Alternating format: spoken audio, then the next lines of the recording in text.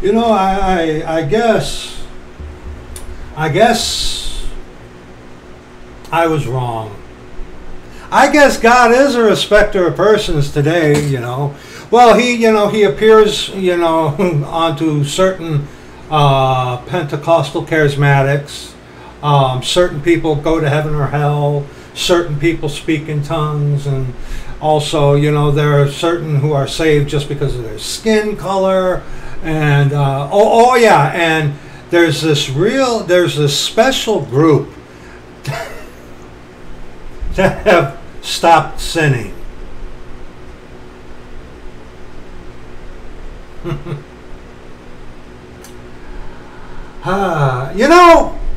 all the nonsense of heresies that we saints have to deal with, when you come across these, and I'm being polite, these imbeciles who teach you gotta stop sinning, or Christians don't sin anymore, let me give you the perspective. Antinomianist, pond scum, free grace, wicked devils. Vile, vomitous, free grace devils, okay? Them guys can readily and rightly refute the idiocy of sinless perfection in this life, while your spirit soul are in the sin suit. Okay? It's impossible. It's impossible. Hey, Mr. Open Air Preacher, okay? You senile old ferret! You need to shut up. You're working for the Vatican. You're a devil, and you are, with your false doctrine. We're going to see this guy's channel. We're not going to listen to him or anything like that. I mentioned about this on Friday, in the video done on Friday, about this open air preacher guy. And he's, gift of tongues, not rightly dividing the word of truth, and saying, there was a video that he did, and you'll see it. We're not going to watch anything of his, okay? I'm not going to subject you onto that. Where he did this thing, why Christians who stop sinning are persecuted. Very clever video. Why so, Brad? Well, think about it. You're a saint, and you come across some imbecile idiot like that, who's number one, putting in the title of his video, persecuted for not sinning anymore, for stopping sinning. So you, a saint, scripturally, rightly go to that video and go to refute his nonsense. See, I'm being persecuted because I stopped sinning. It's the martyrdom complex that he's promoting. Very similar to the Jehovah's. You know, the annoying Jehovah's Witnesses, when they come to your door, knock on the door, and stuff like that, and, people are mean to them and whatnot. That adds to their persecution complex, their martyrdom complex, okay? All right? Very, very wicked man this guy is. I have not watched 1 minute of this man's videos either. I'm not going to give him the time. Don't need to, okay? But that's what has started this. Now, saints, dude, you and I, we know. But you got to remember, dear brethren, heresies abound. Heresies abound. Okay? Sinless perfection it's kind of like a twofold thing. Number one, it's a promotion of pride. If any of you, I don't care who you is, if any of you encounter somebody like Ray Comfort, Paul Washer, this old ferret, there's Levi Price, what was that? Even the beloved Leonard Ravenhill kind of tiptoed on this. All right? When you come across anybody who's talking to you about sinless perfection in this life, okay, that you got to stop sinning or that they don't sin anymore, laugh at them and walk away. Don't give them the time of day. Because, hey, here's the thing there, you wicked little devil. So you don't sin anymore, huh? So you're God, huh? Christ never sinned? See, when you claim that I don't sin anymore, That was one of the things of John Boshoff, by the way. It's like, no, I don't sin anymore. See, when you say that, you've committed two sins. Number one, you're lying. And number two, you're full of pride. Those are two sins that God hates. Okay? So, atheists, whoever you are, enemy, and even you, my vile enemy, free grace idiots, even you guys can decimate the sinless perfection, because you guys are all about sin. And see, that's something now you guys out there, everybody, you got to be aware of. Okay? Rome puts people into categories. Okay? You're either Catholic, Protestant, or a heretic, right? The spectrum. You have the extreme. I don't sin anything anymore. You have the antinomianist. Well, sin. Go ahead. Because the more you sin, the more grace abounds. One thing about the antinomianist pond scum, they don't readily say, at least I haven't noticed, none of them actually that I have noticed, I'm sure they do eventually, they don't outright say sin that more grace abound. But see, they do one of these. With everything, in works they deny him, and everything they say. And it's like someone who would never say, like these wicked Jesuit coadjutor devils, they would never say with their lips that there is no God. But the God to them is themselves. They are of their father, the devil. And these guys, you know, like the antinomianists, they would never outrightly say to sin so grace may abound. Some might do that. I haven't given that idiot Tom or any of that tripe enough of my time to find out, and I don't want to know. But the point is, they'll go around it, see. Okay? But that's something else that you've got to be aware of. The extreme spectrum. You got the one thing of heresy saying, stop sinning. I don't sin anymore. Then you have the other rank, vile, grotesque heresy. It's like, go ahead and sin. Don't worry about it. The more you sin, the more God's grace abounds. Okay? And we're not actually talking about you guys today, you disgusting free gracers. You guys actually can do something right when refuting these sinless perfection idiots. Okay? Now, get your authorized version of the scriptures. We've talked about this before, and like I said, for you saints, this is milk. This is milk. But see, one of the problems is when the Lord saved me 16 years ago, I was a cigarette smoker. And I promised the Lord that I was going to quit smoking, and I went a while without a cigarette. Then, you know, some stuff happened, and I had a cigarette, and I'm like, I sinned. That crushing weight. Okay?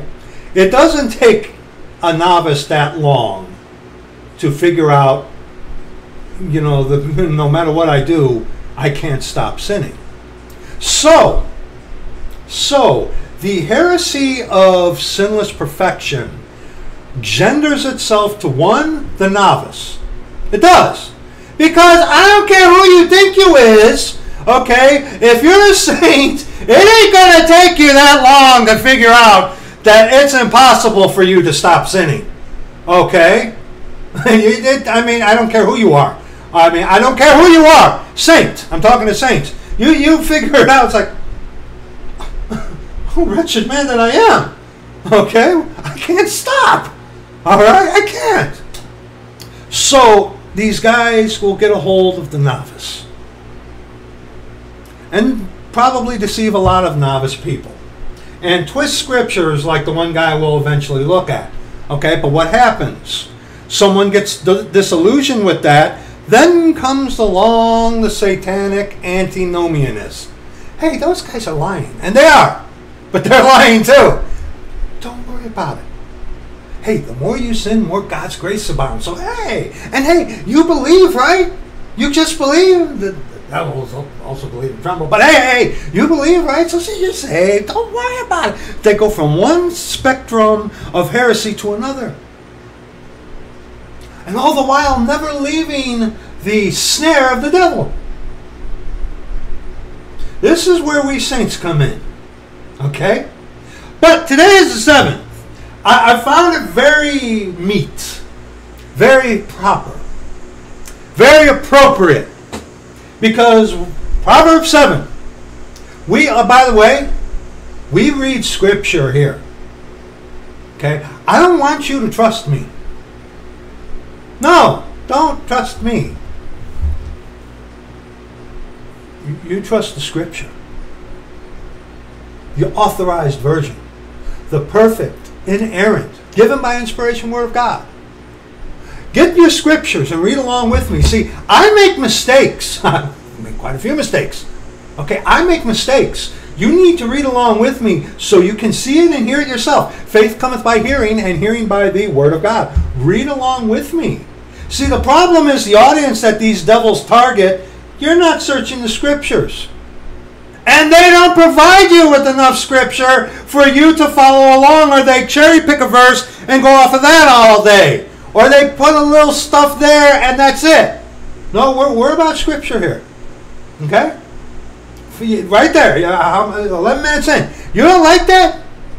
Then go listen to your little fluff sugar daddies over there. Okay? You want the truth? His word is truth. Get the scriptures and read along with me. Be a Berean. Search the scriptures daily, whether these things be so. And see, especially with the sinless perfection idiots, and I'm being very polite, okay? I've been saved 16 years. My dear sweet brother, I have very little patience when I encounter a sinless perfectionist. Very little patience. I mean, when an antinomist can rightly refute sinless perfectionism, that shows you how ridiculous sinless perfectionism is. But then again, like I said, the spectrum that the devil works on, okay? And there's always a shade of gray. But I mean, within the realm of this disgusting Christianity, it's from one spectrum to the other.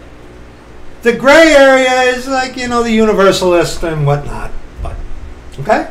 But like I said, I found it very meet when addressing one of the daughters of the whore.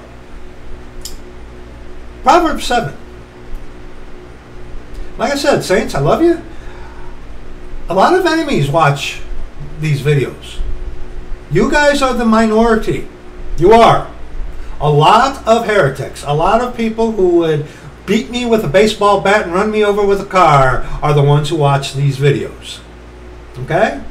And they do get exposure. So, I know, brother, I just had to say that. I know. Go easy. Proverbs 7. My son, keep my words and lay up my commandments with thee. Keep my commandments and live, and my law as the apple of thine eye. And the Bereans were more noble than those of Thessalonica, in that they received the word of God with a ready mind and searched the scriptures daily, whether those things were so. That was a little Brad eyes there. I might have got that mixed up. Okay? The point is, they wanted truth. And they searched the scriptures, okay? Some said, well, they were lost. They wanted truth. They searched the scripture, period. Okay? That's a little yea hath God said nugget that a lot of, well, they were lost. But, okay, there, Mr. Fake Saint, you're a Christian. You say that? Yeah, you ought to be ashamed of yourself. Because lost people want the truth more than you, and they search the scriptures daily more than you. Because you've been there, done that? No, I don't hate you. I despise you.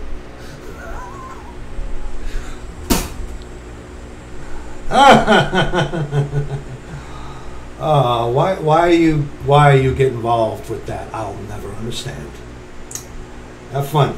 Anyway, bind them upon thy fingers. You can hold the scripture in your hand. Write them upon the table of thine heart. Say unto wisdom, which is the fear of the Lord, thou art my sister, and call understanding, which is departing from evil, thy kinswoman. Wisdom, again, in Scripture is compared unto a beautiful woman. Okay? That they may keep thee from the strange woman. Ooh, who is the strange woman? The stranger which flattereth words.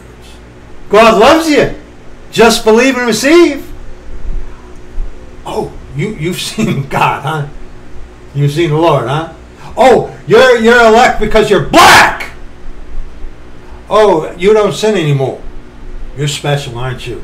I can speak with tongues. Yeah.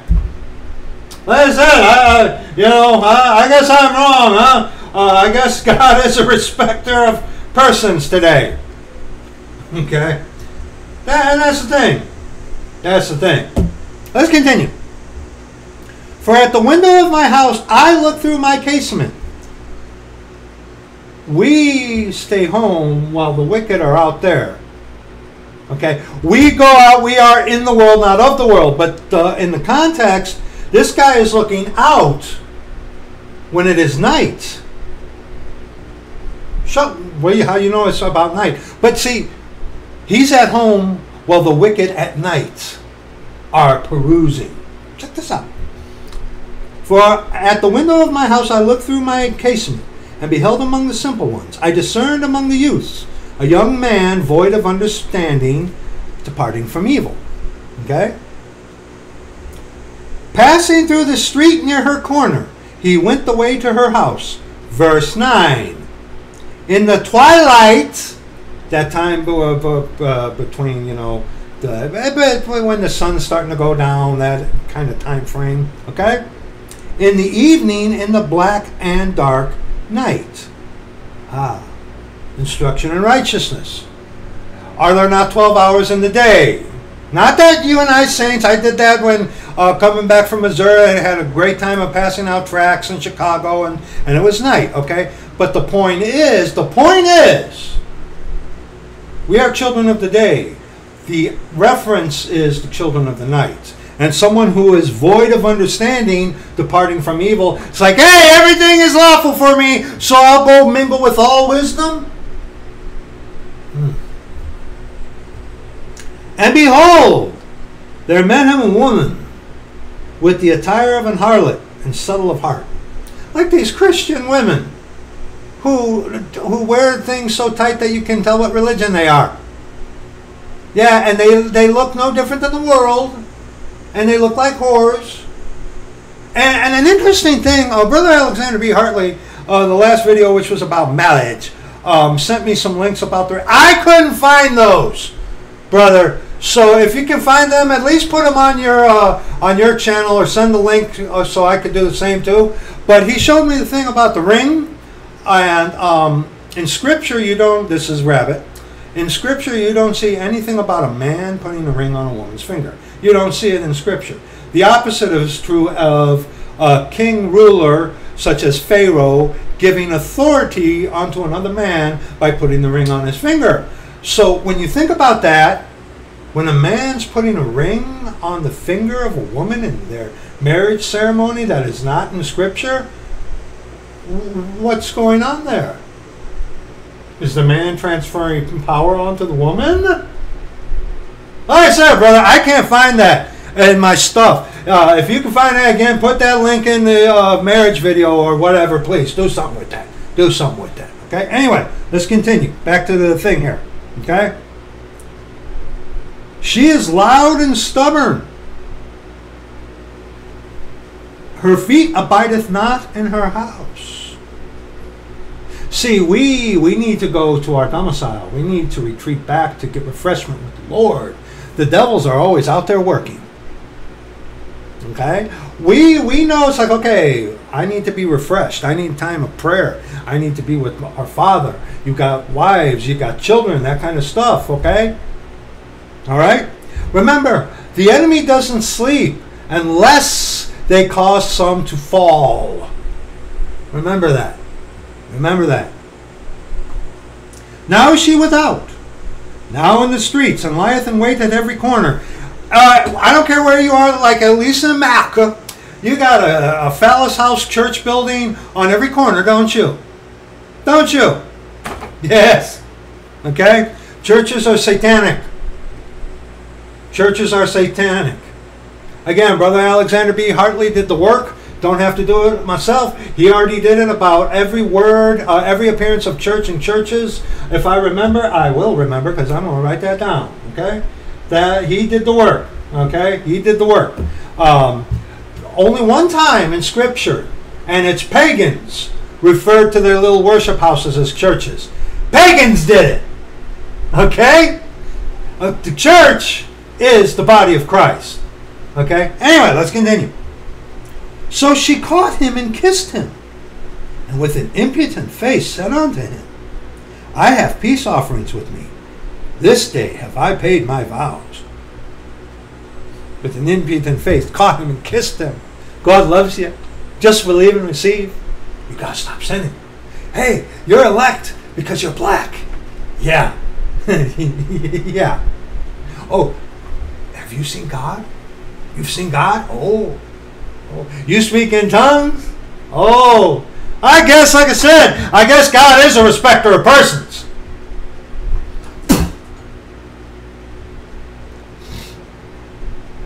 I have peace offerings with me. This day have I paid my vows.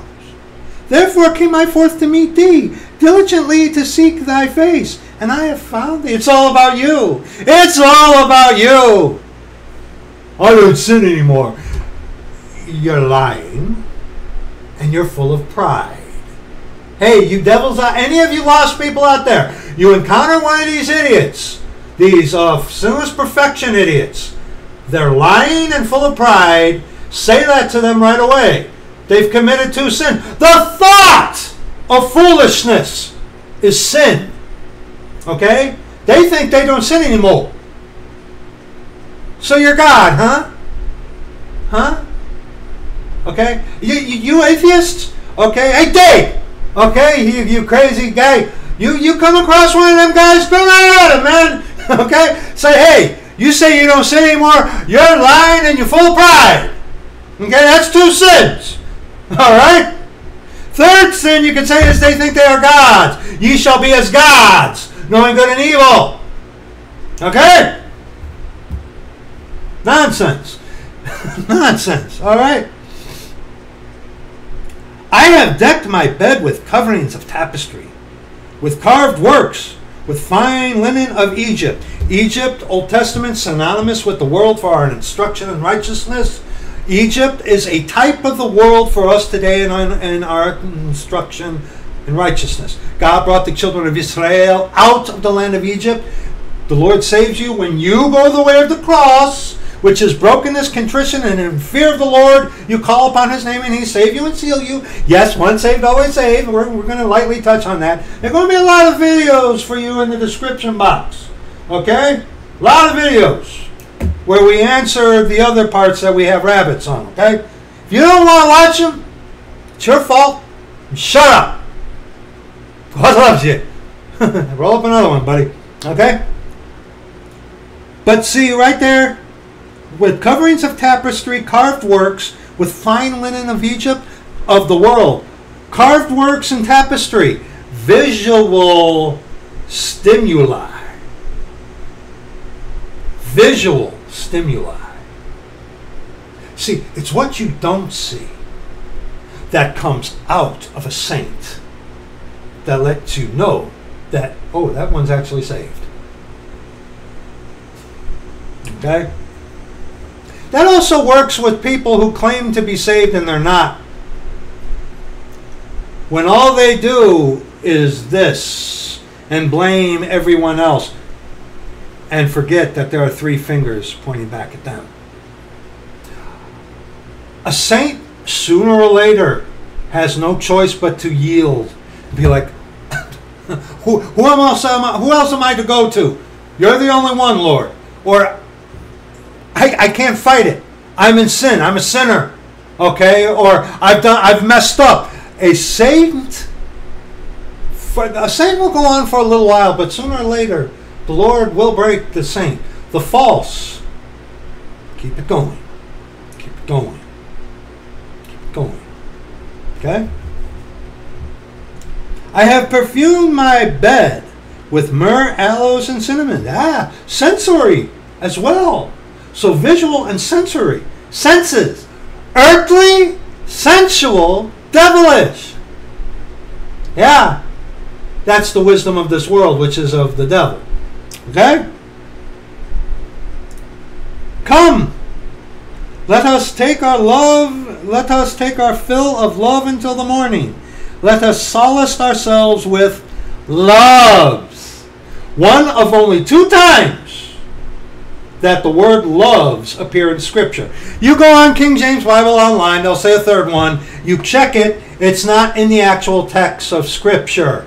It's in the heading of the, I believe it's Psalm 140 or 145. I don't know offhand, but it's not in the actual text of Scripture. Gotta watch it with King James Bible Online. They do stuff like that. Okay, loves only appears twice. Once in the Song of Solomon, and one right there. And it's never in context of God loves you. Never. Especially God loves, present tense, the Christ-rejecting sinner. This love, that's heresy. That's heresy. Okay, you watch out for that. Okay? You're a Christ-rejecting sinner? God does not love you. Okay? You're going to preach to people, God loves you. You are lying to them. God's love is there to be had. But see, you got to go the way He chose, the way He elected, the way of the cross. See? Okay? Otherwise, God does not love you. Deal with it. All right? For the good man is not at home. He has gone a long journey. When will your Lord come back? Why hasn't He come back? Don't worry. And when He does, you're done for. He had taken a bag of money with him and will come home at the day appointed. Tie that in with the talents if you want to. With her much fair speech, she caused him to yield. With the flattering of her lips, she forced him. Sounded too good to be true. This is so good, I can't give it up. Just believe without any brokenness, contrition, or fear of the Lord. I am my own standard, and I can go on living like I did. And hey, even the more sin I commit, the more His grace abounds. Hey, give me more of that. Or,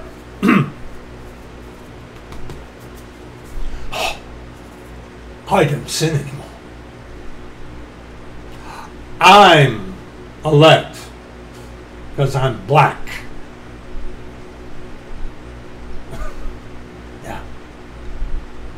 Or I go to the church that Christ founded. Yeah. He goeth after her straightway, as an ox goeth to the slaughter, or as a fool to the correction of the stocks. Why?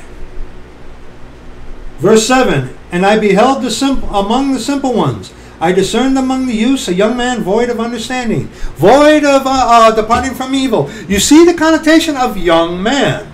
So, like I said, a babe is more likely to fall for the lie of sinless perfectionism.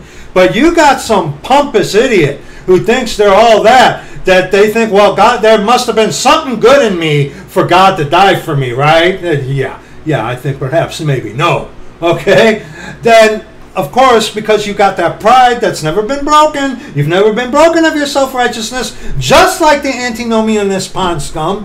Okay, their pride is in a different way in that they save themselves. You guys, you sinless perfection, are like, I'm sinless. So you're God, huh? People, I'm telling you, seriously. You don't have to be a jerk. Don't you laugh at these people. It's not funny. But you laugh at somebody. You laugh at them. Get a little snarky with them. Don't have to be a jerk. You can be snarky, right, bloke? You can be snarky and not be a jerk. Okay?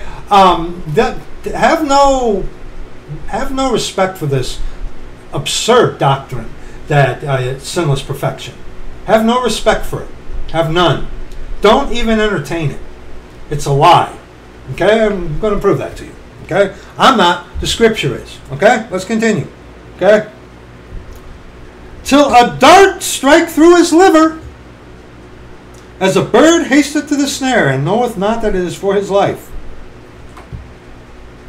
Hearken unto me now, here, therefore, O ye children, and attend to the words of my mouth. Let not thine heart, and he who trusts in his own heart is a fool. And the fool has said in his heart, there is no God, except themselves, of course. Let not thine heart decline to her ways. Go not astray in her paths. For she hath cast down many wounded. Yea, many strong men have been slain by her.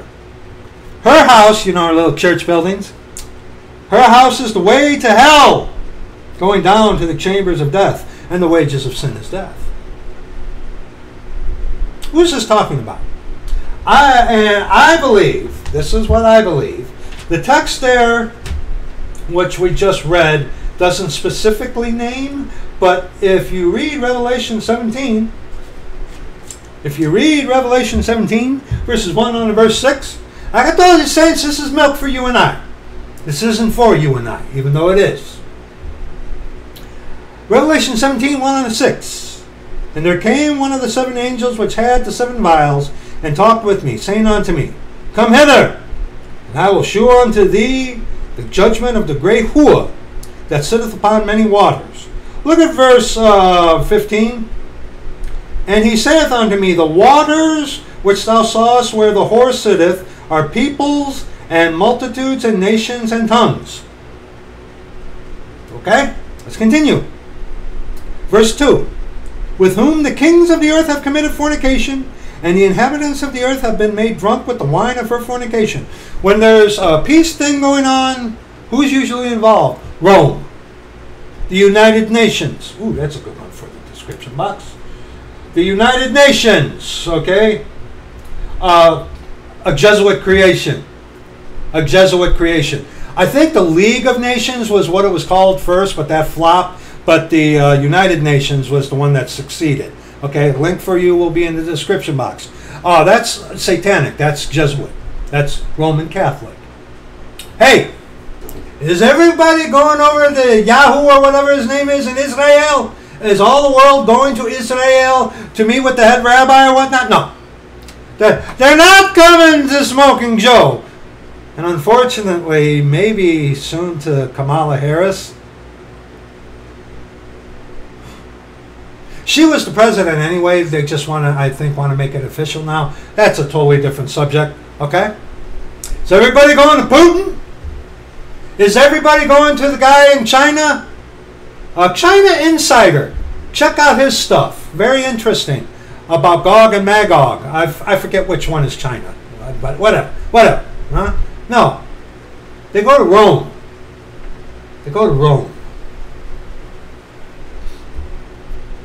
With whom the kings of the earth have committed fornication, and the inhabitants of the earth have been made drunk with the wine of her fornication.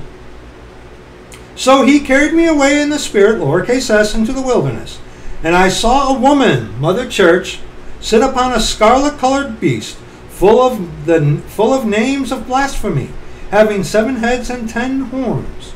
Scarlet-colored beast, full of names of blasphemy. Islam. Mormonism, Hinduism, Christianity, Taoism, Buddhism, Shintoism. Shall I continue? And the woman was arrayed in purple and scarlet color, and decked with gold and precious stones and pearls, having a golden cup in her hand, full of the abominations and filthiness of her fornication. Making a reference onto the Mass. The true colors of Rome are purple and scarlet. No, the Vatican is white and gold. That's a cover. You look at the processions of the cardinals and bishops, it's purple and scarlet. The white and gold is a front, a distraction. Okay? This is talking about Roman Catholicism. And let me tell you, people, a novice, a babe in Christ, could fall for the lie that America is Babylon. No, it's not. What are our colors? I rest my case. Okay? But someone, a novice could. But if that novice be an actual saint, the Lord's pretty readily will probably lead you out of that idiocy. Okay? That's stupid.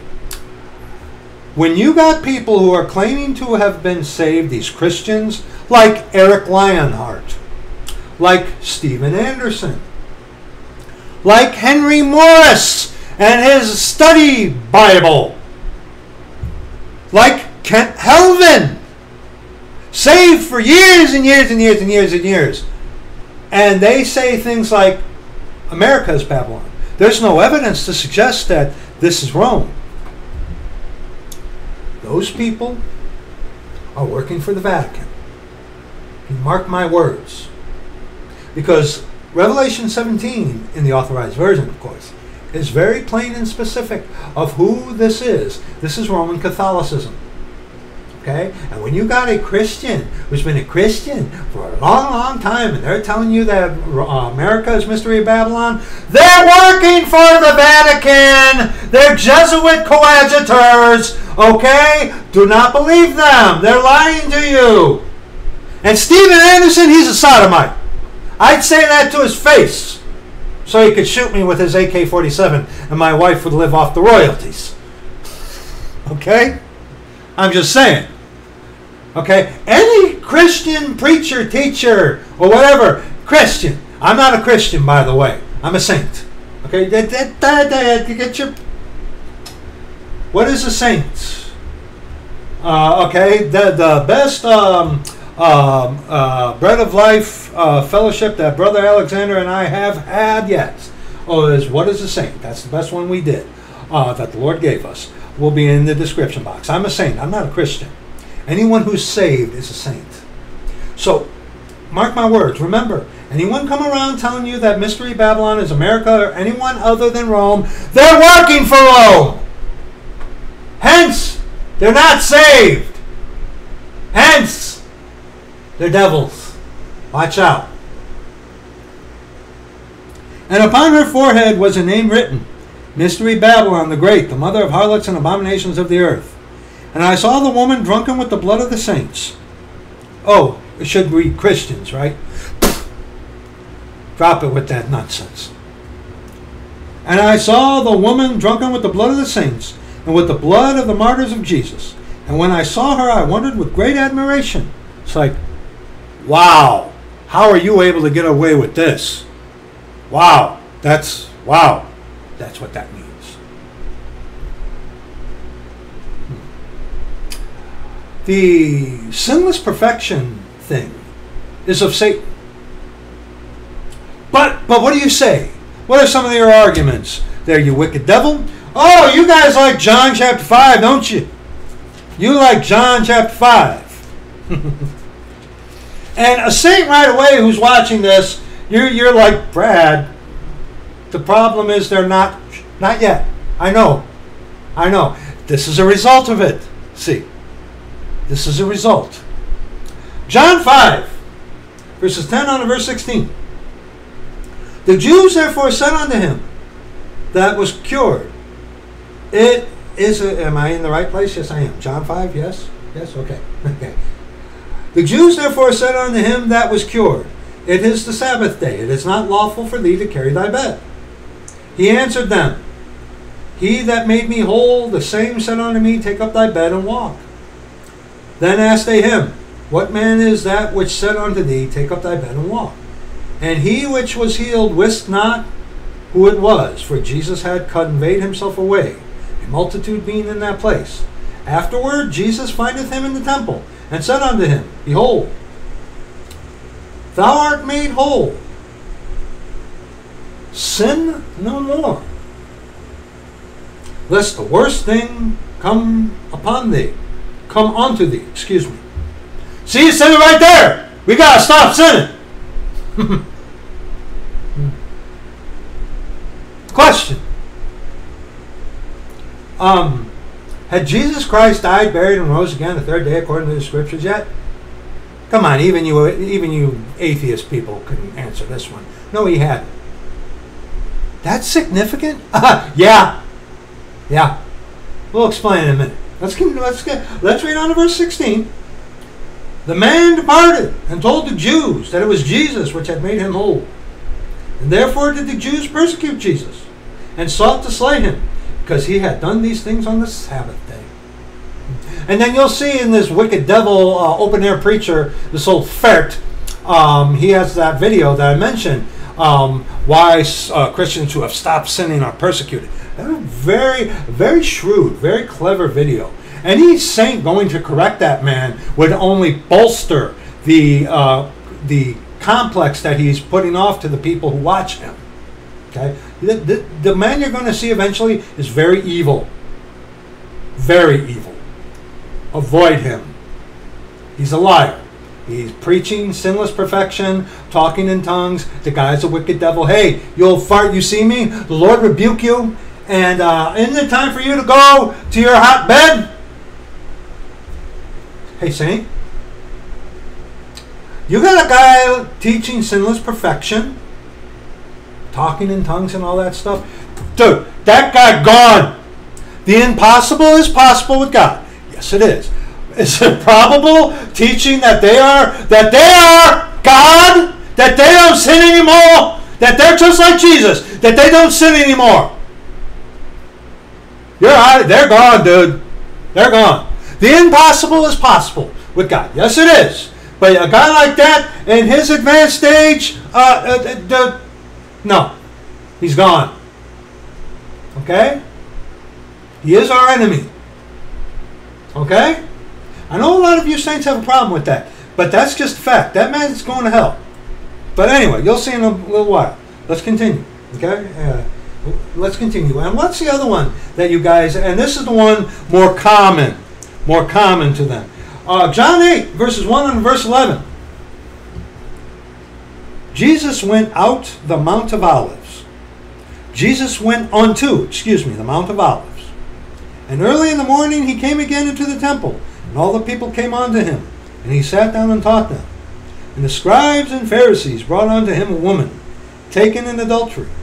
And when they had set her in the midst, they say unto her, Master, this woman was taken in adultery in the very act. Now Moses in the law commanded us that such should be stoned. But what sayest thou? See, trying to trap him, trying to entice him. See, hold your place here.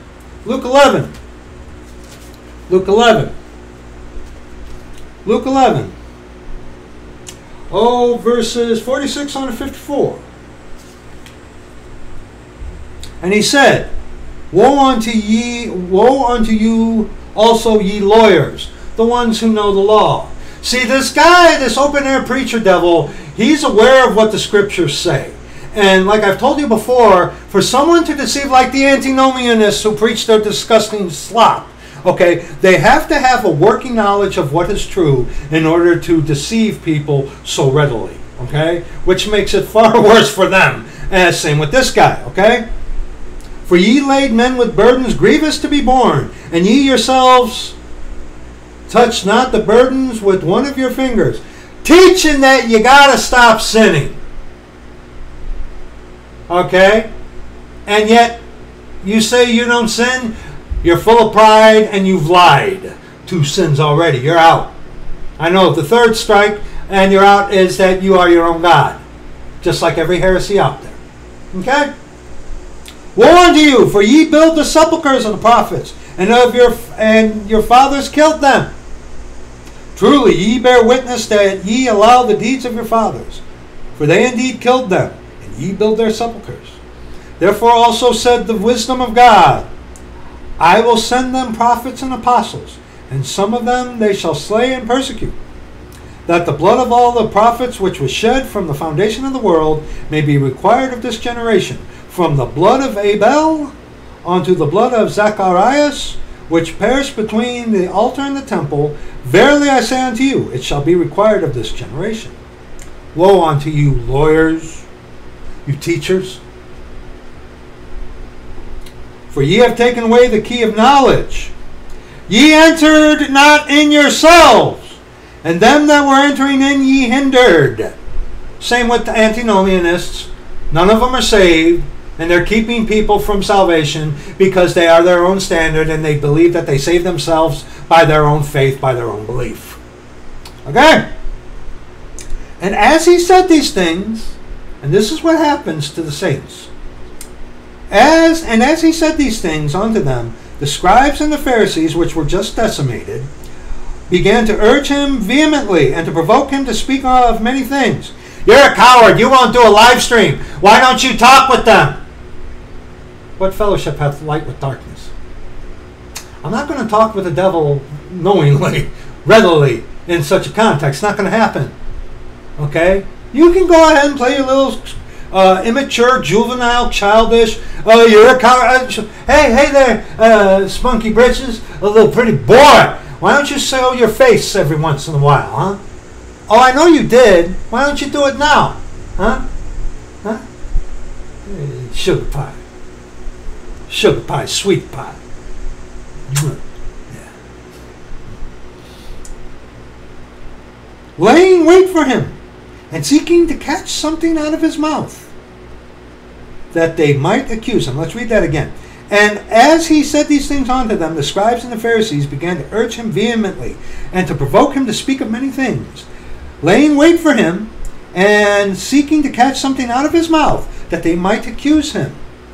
And John 8, verse 5, Now Moses in the law commanded us that such should be stoned. What sayest thou? This they said, tempting him, that they might have to accuse him. But Jesus stooped down and with his finger wrote on the ground, as though he heard him not.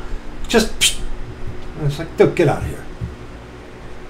It's like when you encounter someone telling you to just, you got to stop sinning. Okay? The sleazy believers are very persuasive. We got a lot of videos refuting their stupidity, their garbage, slop, heresy. Okay? Lots of that. These guys don't even, these sinless perfection guys, don't even pay them mind. Okay? So when they continued asking him, he lifted up himself and said unto them, I picture, he's like, you're tempting me, get out of here. And they keep pestering him. I could just see him doing one of these. Oy vey. And then looking at them. He that is without sin among you, let him first cast a stone at her.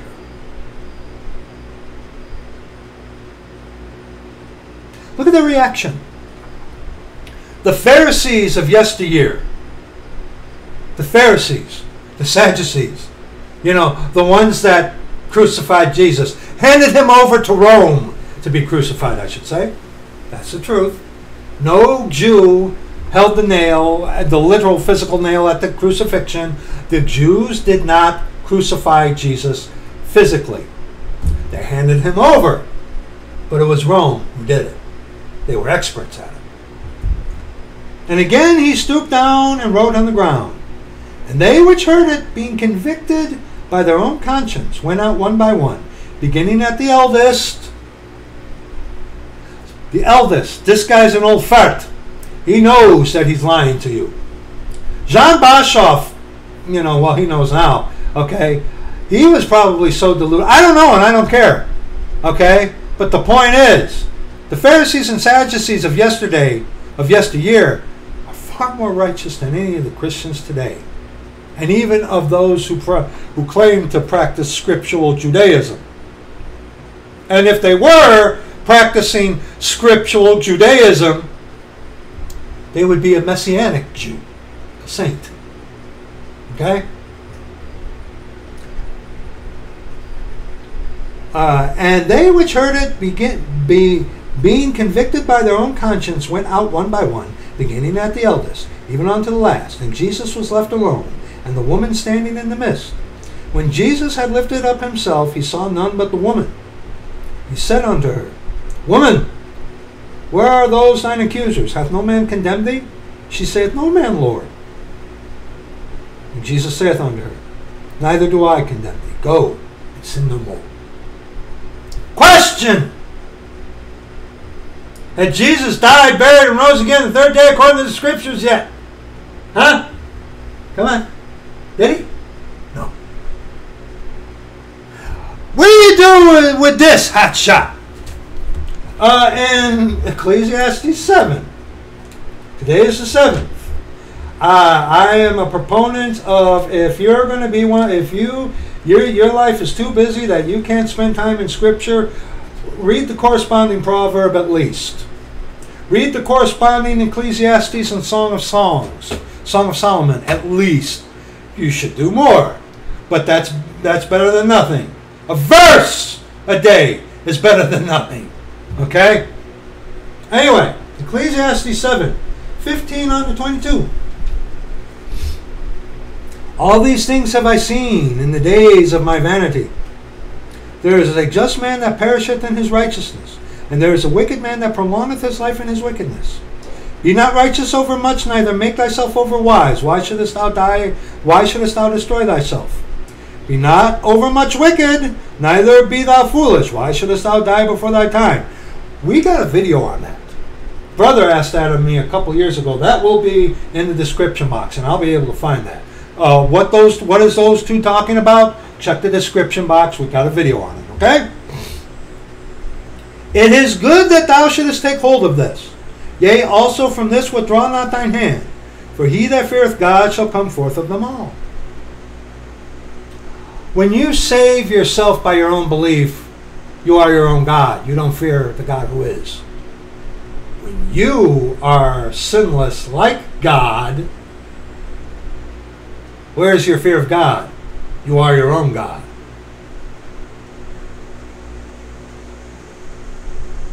It is good that thou shouldest take hold of this. Yea, also from this withdraw not thine hand. For he that feareth God shall come forth of them all. Wisdom, fear of the Lord, strengtheneth the wise more than 10 mighty men which are in the city. Yeah, because the mighty men are driven by what? Flesh. For there is not a just man upon earth that doeth good, and sinneth not. What do you do with that? And that's Old Testament, just like it is before the death, burial, and resurrection. Also take no heed unto all words that are spoken, lest thou hear thy servant curse thee. For oftentimes also thine own heart knoweth that thou thyself likewise hast cursed others. You know, when someone's cussing you out, you got to remember, you know, I was once lost too. I once spake like that as well. Water off a duck's back. But, you know, for there is not a just man upon earth that doeth good and sinneth not. Jesus said, go and sin no more. Sin no more. Yes, he did. Question. Had he died, buried, and rose again the third day according to the scriptures yet? No, he didn't. You know what else he said? And there was some wicked heretic, progressive, whatever he was, wicked Christian guy who mentioned this. And I forget what his name was. But in Matthew 10, verses 5 on to verse 8. But let's read verse 8. Let's read verse 8. Jesus also said, heal the sick, cleanse the lepers, raise the dead, cast out devils. Freely ye have received, freely give. So Jesus also said, heal the sick. He didn't say pray for the sick. He said heal the sick. That's what that one effeminate, wicked devil guy said. I forget, Phil Johnson or something like that. I forget. It's not important. But he did the same thing. You know, these sinless perfection idiots. He said sin no more. You're right, he did. He also said heal the sick. Let's get a little context, shall we? Now let's read verses 5 on to verse 8. These 12 Jesus sent forth and commanded them, saying, go not in the way of the Gentiles, and into any of the city, and into any city of the Samaritans enter ye not, but go rather to the lost sheep of the house of Israel. As ye go, preach, saying, the kingdom of heaven is at hand. Saints, we know this. The kingdom of heaven only appears in the book of Matthew. Every single time that you read kingdom of heaven, it is always a reference onto the physical, literal kingdom, that's east, that is at Jerusalem. It's talking about the physical, literal kingdom. The kingdom of God is a reference onto the spiritual kingdom, not the physical. There are rare incidences in Scripture where kingdom of God can be a reference onto the physical kingdom. But more often than not, when you see kingdom of God, it's a reference onto the spiritual. Kingdom of heaven and kingdom of God are not the same thing. Okay? You have to understand that. Okay? That's part of your problem. They're not the same. But he said, heal the sick. But he also said what? But go rather to the lost sheep of the house of Israel. And in Matthew 15, which these, before the death, burial, and resurrection, the law was still binding. Why? Because the perfect sacrifice for sins had yet to be made. So doctrinally, before the death, burial, and resurrection, the law was still binding. Guess what? It was still the Old Testament.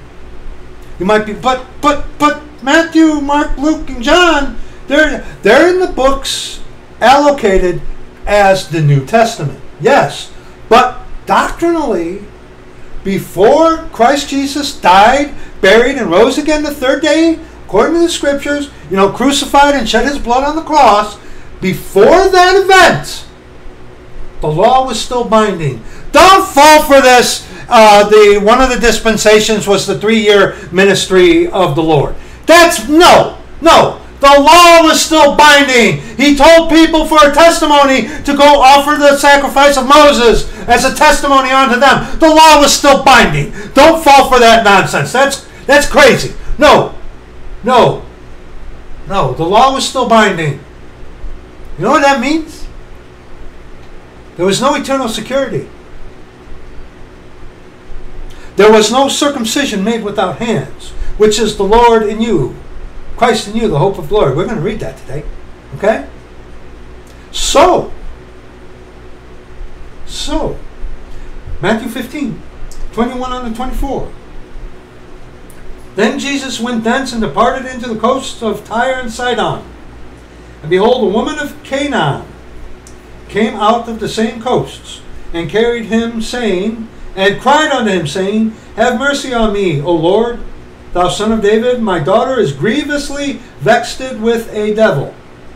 Hey, brother, see the Canaan, how it's spelled there, with the spelling help or the key, whatever it is?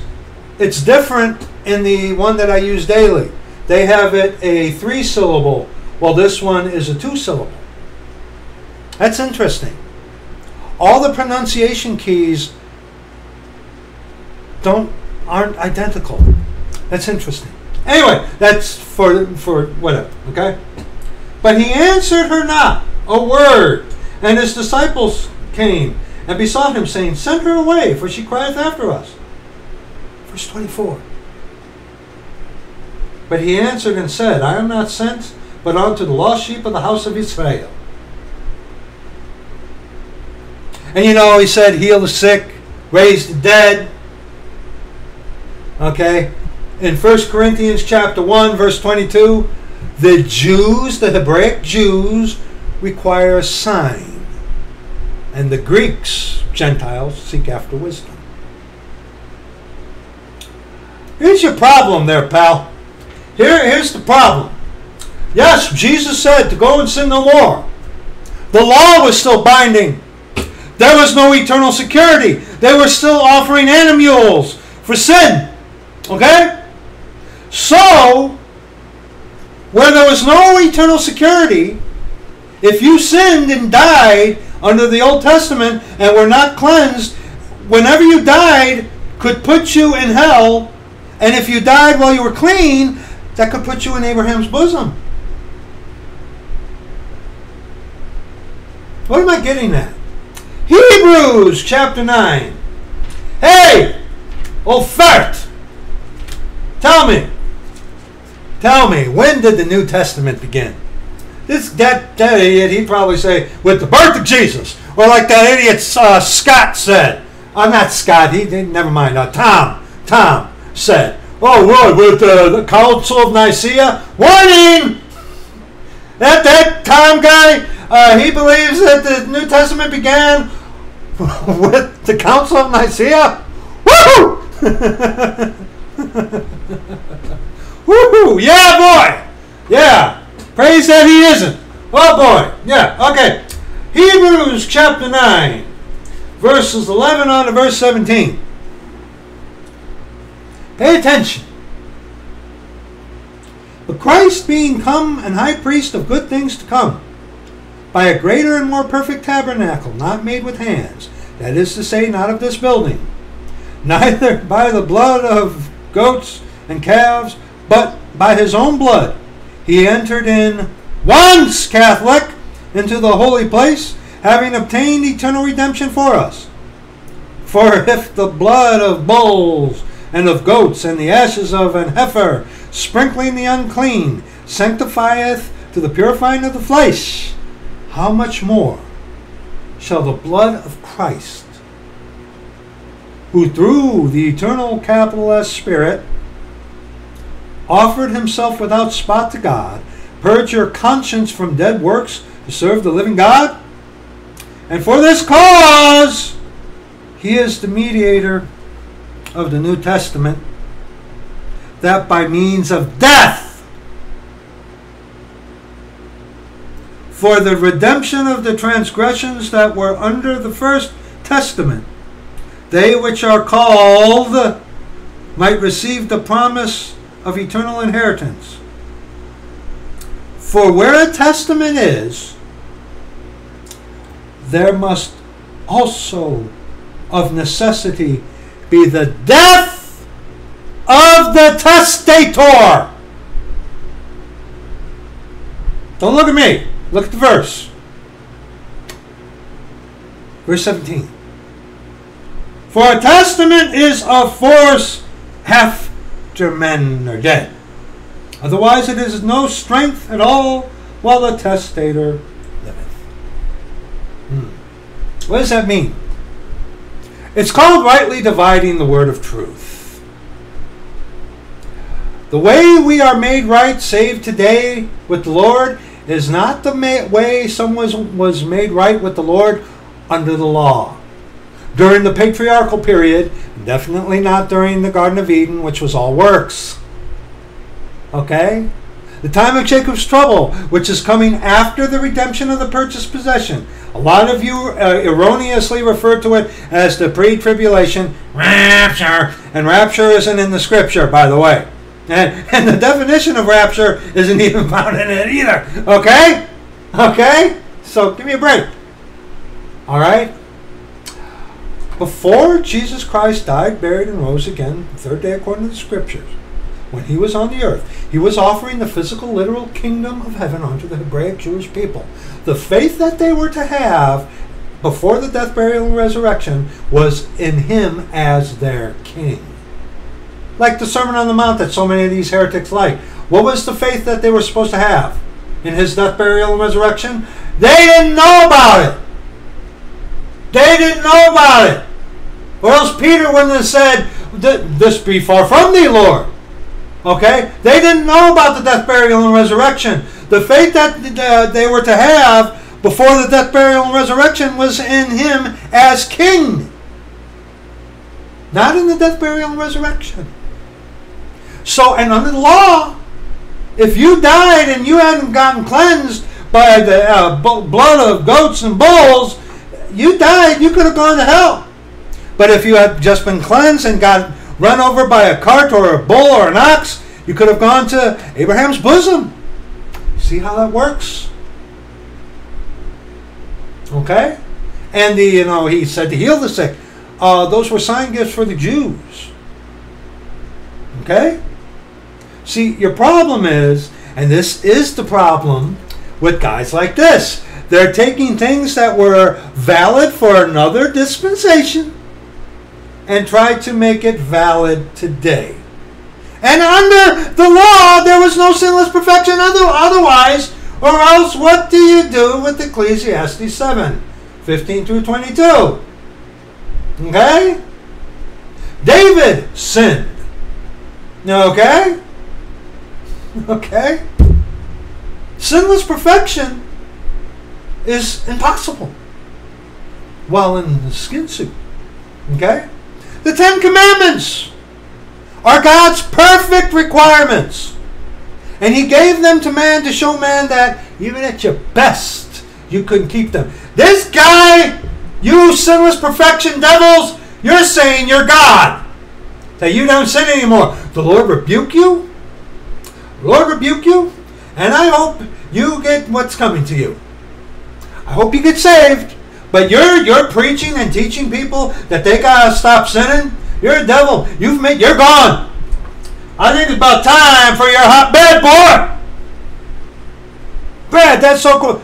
Dude, they're teaching people that they gotta stop sinning. Man cannot do it's impossible.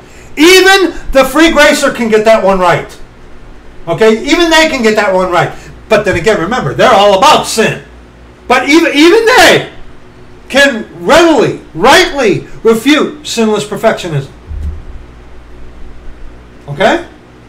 But see, again, they're taking things from another dispensation and trying to apply them today. They are not rightly dividing the word of truth. Luke 22. Luke 22, verses 31 on to 38. Okay? Luke 22, 31 on to verse 38.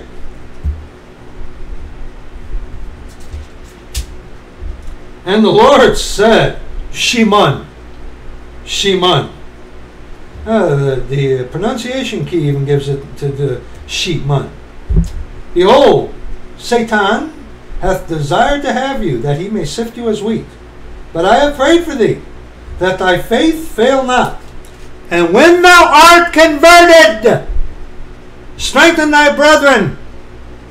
Guess what? Guess what? Peter wasn't saved yet. Oh, that infuriates you Catholics. That infuriates you Catholics. Peter wasn't saved. Because death, burial, and resurrection hadn't happened yet.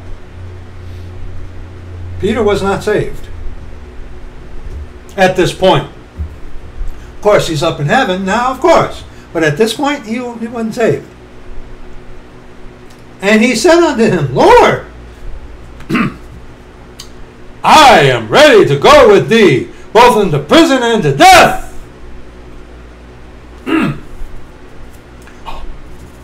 I don't sin anymore.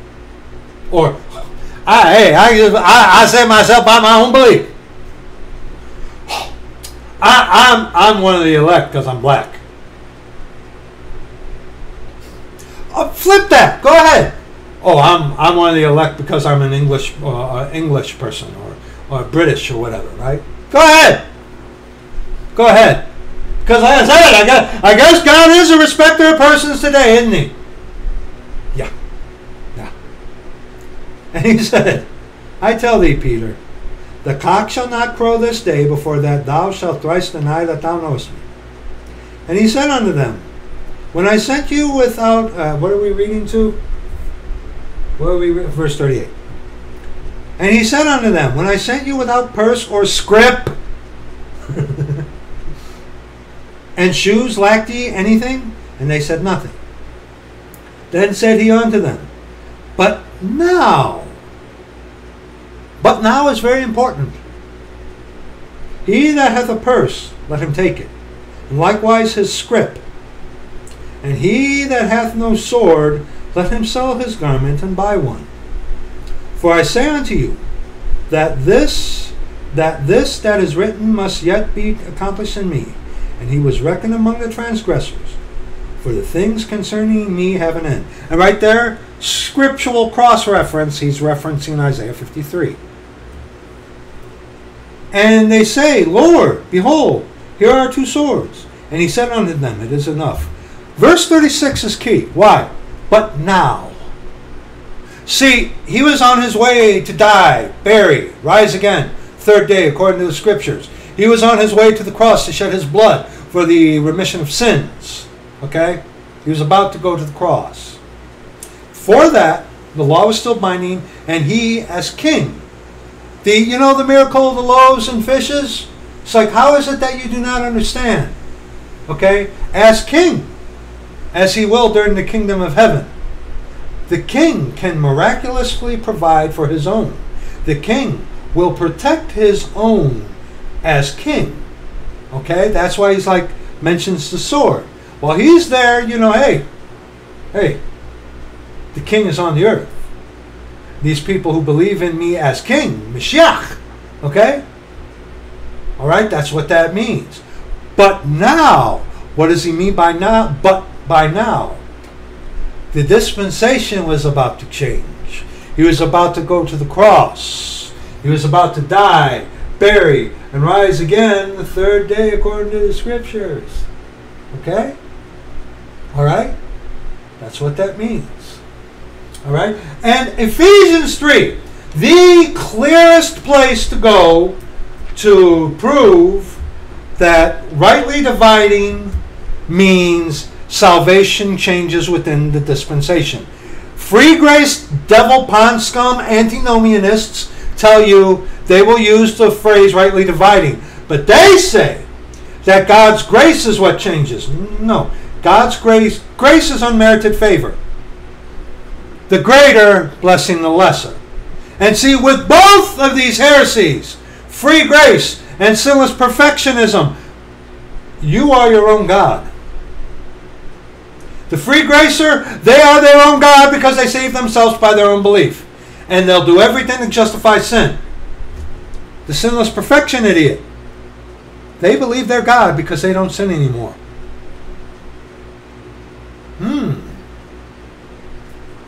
I will be like the Most High. Ye shall be as gods, knowing good and evil, huh? But Ephesians 3, verses 1 on to verse 6. For this cause, I, Paul, the prisoner of Jesus Christ, for you Gentiles, if ye have heard of the dispensation of the grace of God, which is given to me to you word, how that by revelation he made known unto me the mystery, as I wrote afore in few words, whereby when ye read ye may understand my knowledge in the mystery of Christ.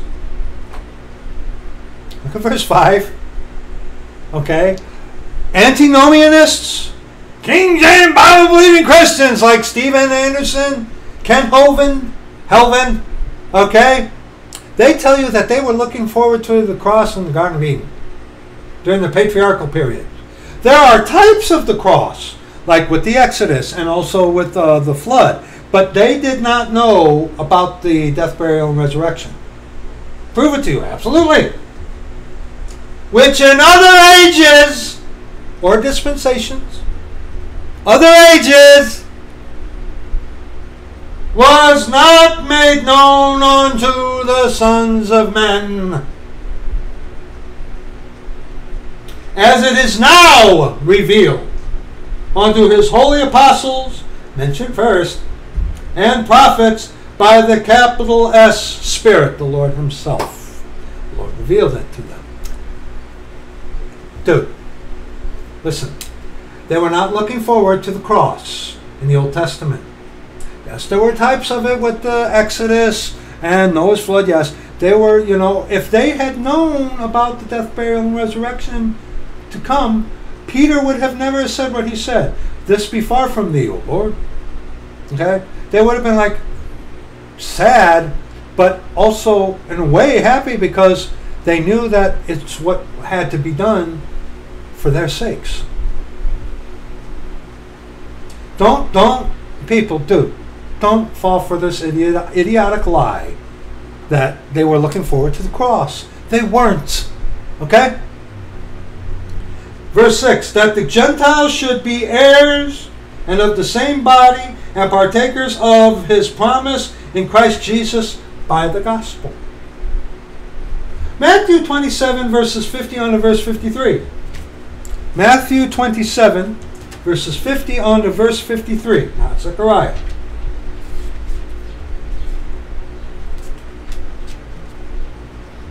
Jesus, when he had cried again with a loud voice, yielded up the ghost.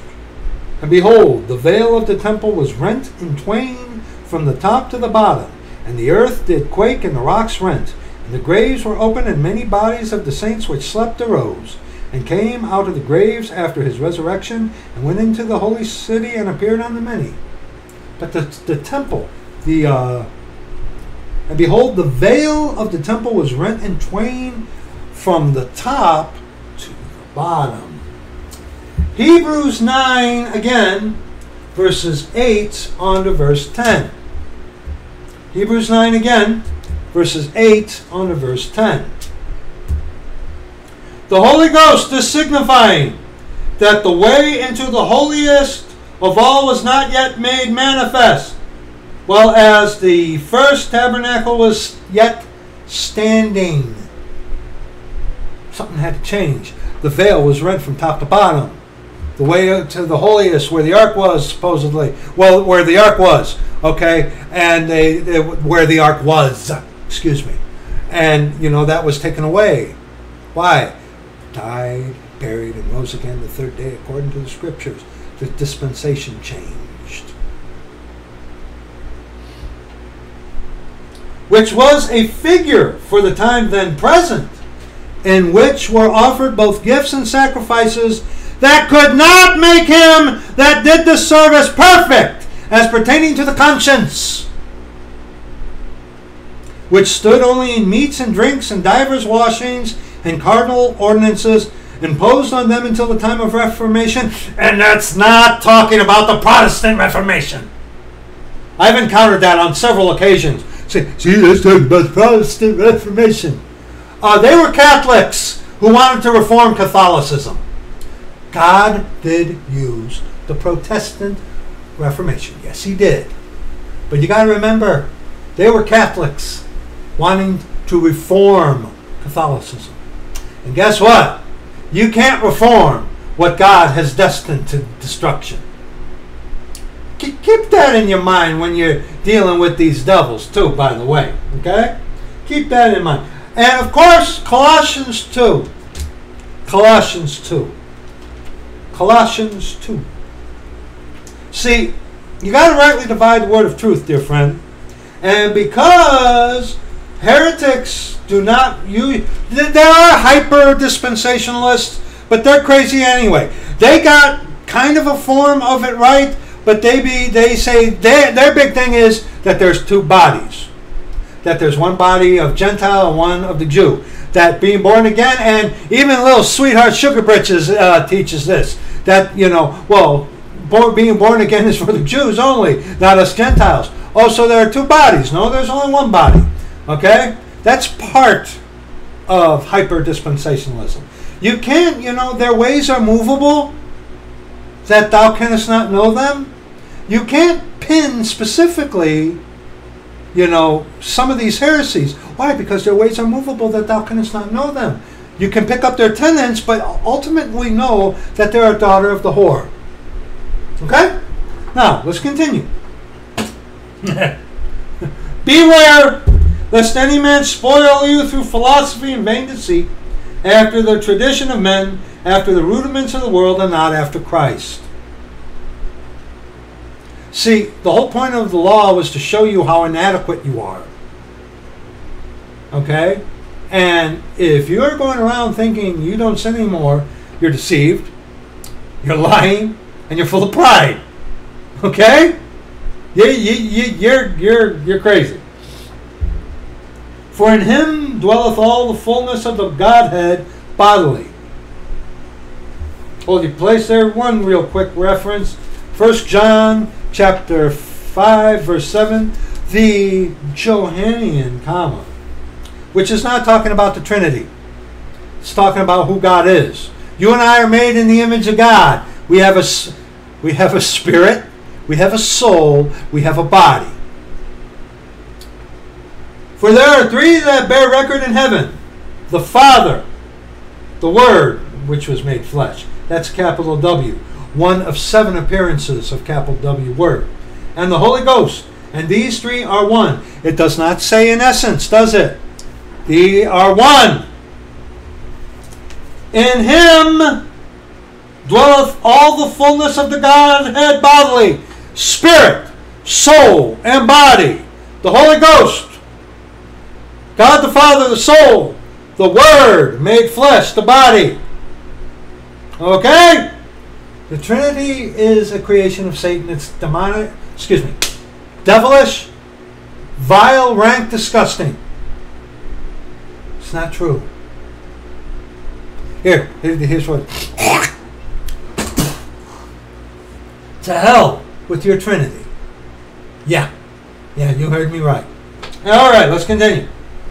And ye are complete in him, which is the head of all principality and power, in whom also ye are circumcised with the circumcision made without hands, in putting off the body of the sins of the flesh by the circumcision of Christ. See, your spirit and soul, which are in this sagging sin suit, means you can, the body of sins. Sin was relegated to the flesh. All flesh is sinful. See, God in flesh kept the law perfectly. Hence, that sinful flesh was sanctified. That's why his blood is precious, because God never sinned. Okay, God never sinned. Can't sin. It's impossible for him to sin. So, perfect God in sinful flesh, who kept the law perfectly, that's how that sinful flesh was sanctified, because Christ never sinned and kept the law perfectly. Okay? And remember, at his circumcision, the appropriate and correct offerings were made for him at circumcision. See, that's how it works. Okay? All flesh is sinful. But see, God in the flesh of man, who kept the law perfectly, sanctified that sinful flesh. God lives in us, but guess what? We're not God. They say, ye shall be as gods. Yeah. Be as gods, knowing good and evil. Ye are gods, right? Ye are gods, right? You're going to, right? Video for that in the description box. We're not God. We sin. The thought of foolishness is sin. Christ never had a foolish thought. You thinking that you save yourself by your own belief? You thinking that you don't sin anymore? That's foolish. That's being a fool. Okay? Okay? Verse 12. Buried with him in baptism, wherein also ye are risen with him through the faith of the operation of God, who hath raised him from the dead. And you, being dead in your sins, and the uncircumcision of your flesh, hath he quickened together, made alive, with him, having forgiven you all trespasses, blotting out the handwriting of ordinances that was against us, which was contrary to us, and took it out of the way, nailing it to the cross, nailing it to his cross. But then again, see, he's talking about the law, which man couldn't keep perfectly at their best. But see, the antinomianist sweeps in and preaches that, hey, we're not bound to any law, even the morality of the law. Okay? They say we're not bound or obligated to it morally even. Okay? The license to sin will be in the description box exposing these wicked devils. Okay? They say morally you're not even obligated to it. So, I guess you could kill, I guess you can commit adultery. Hey, like Carlin said, I guess you could covet because it creates jobs, right?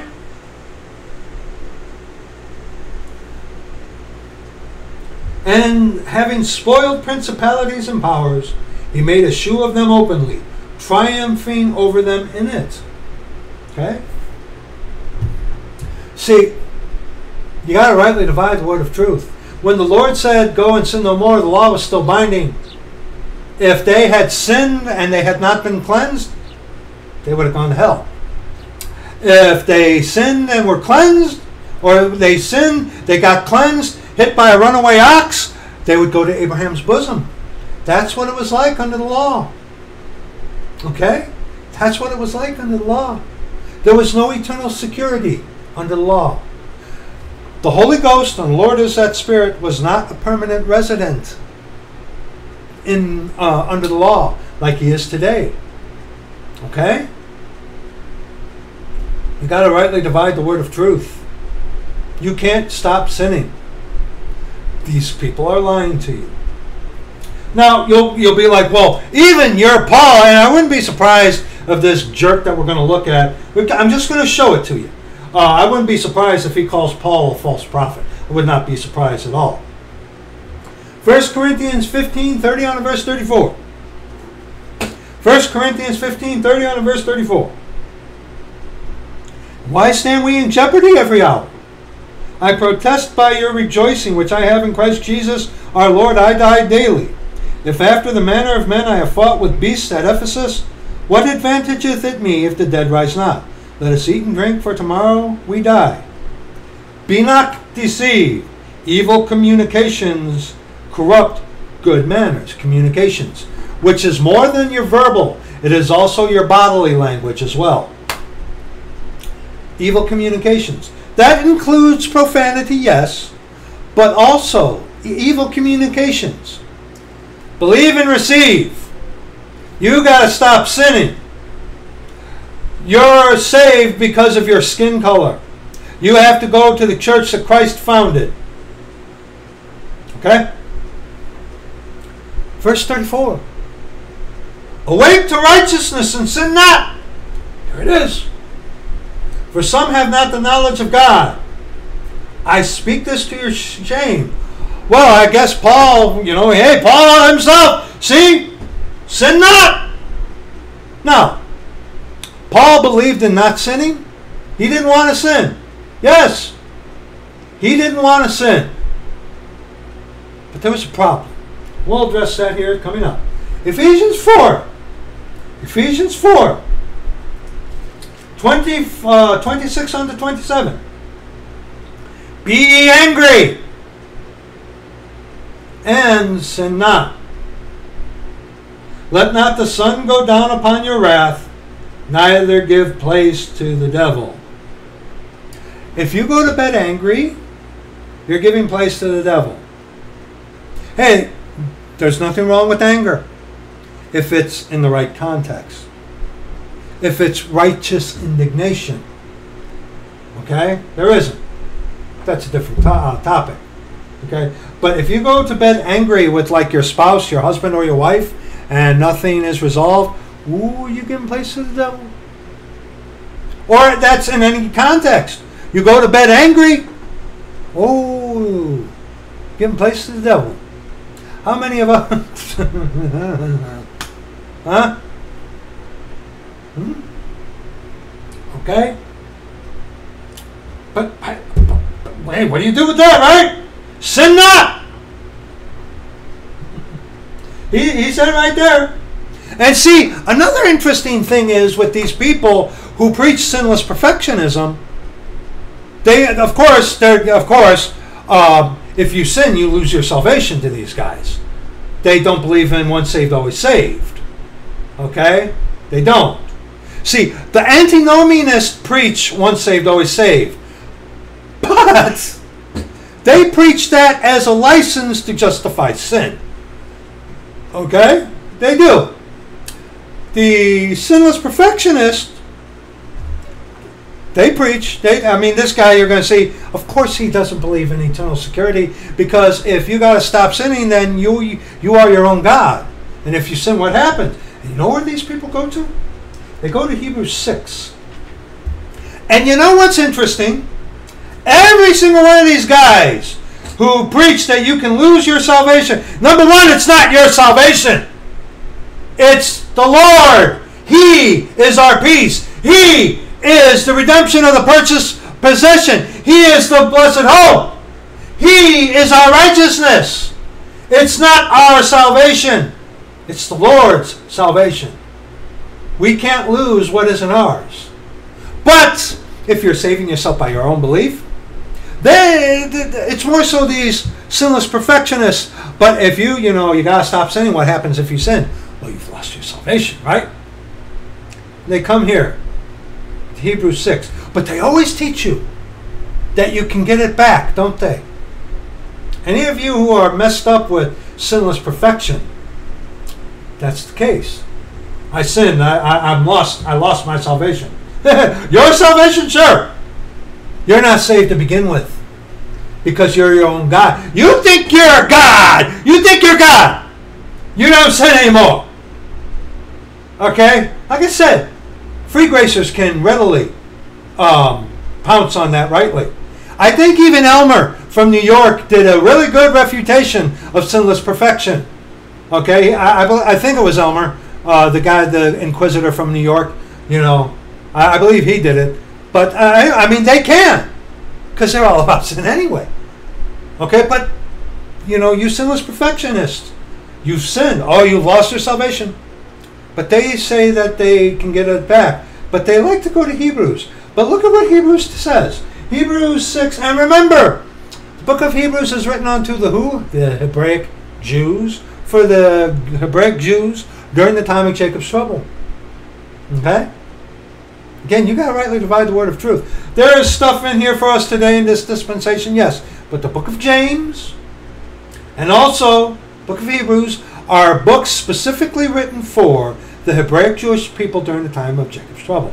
Okay? Any questions? The video on James 2 will be in the description box for you. But Hebrews 6, where am I? Hebrews 6 verses 1 on to verse 6. Therefore, leaving the principles of the doctrine of Christ, let us go on to perfection, not laying again the foundation of repentance from dead works and of faith toward God, of the doctrine of baptisms, and of laying on of hands, and of resurrection of the dead, and of eternal judgment. And this will we do if God permit. This is the verse they like. For it is impossible for those who were once enlightened and have tasted of the heavenly gift and were made partakers of the Holy Ghost, and the Lord is that Spirit, and have tasted the good word of God and the powers of the world to come, the kingdom of heaven, if they shall fall away. Hey, Mr. Fig, in 2 Thessalonians chapter 2, you're trying to say that Paul was writing to the Jews at the time of Jacob's trouble? No. People who fall away are the lost people. Saints sin every day. A just man falleth 7 times and riseth up again. Those who are not of us, they are the ones who fall away. Okay? If they shall fall away, to renew them again unto repentance, seeing they crucify to themselves the Son of God afresh, and put him to an open shame. Hebrews 6 tells you that once you fall away, you can't get it back. But see, today, if you mess up, if a saint's messed up, you don't lose your salvation because it's not yours to lose. Why is this here? Because during the time of Jacob's trouble, you take that mark of the beast in your right hand or in your forehead, you're done. You're done. You're going to hell. No, you can't. You don't believe this. You can cut off your head or gouge it. No, you're done.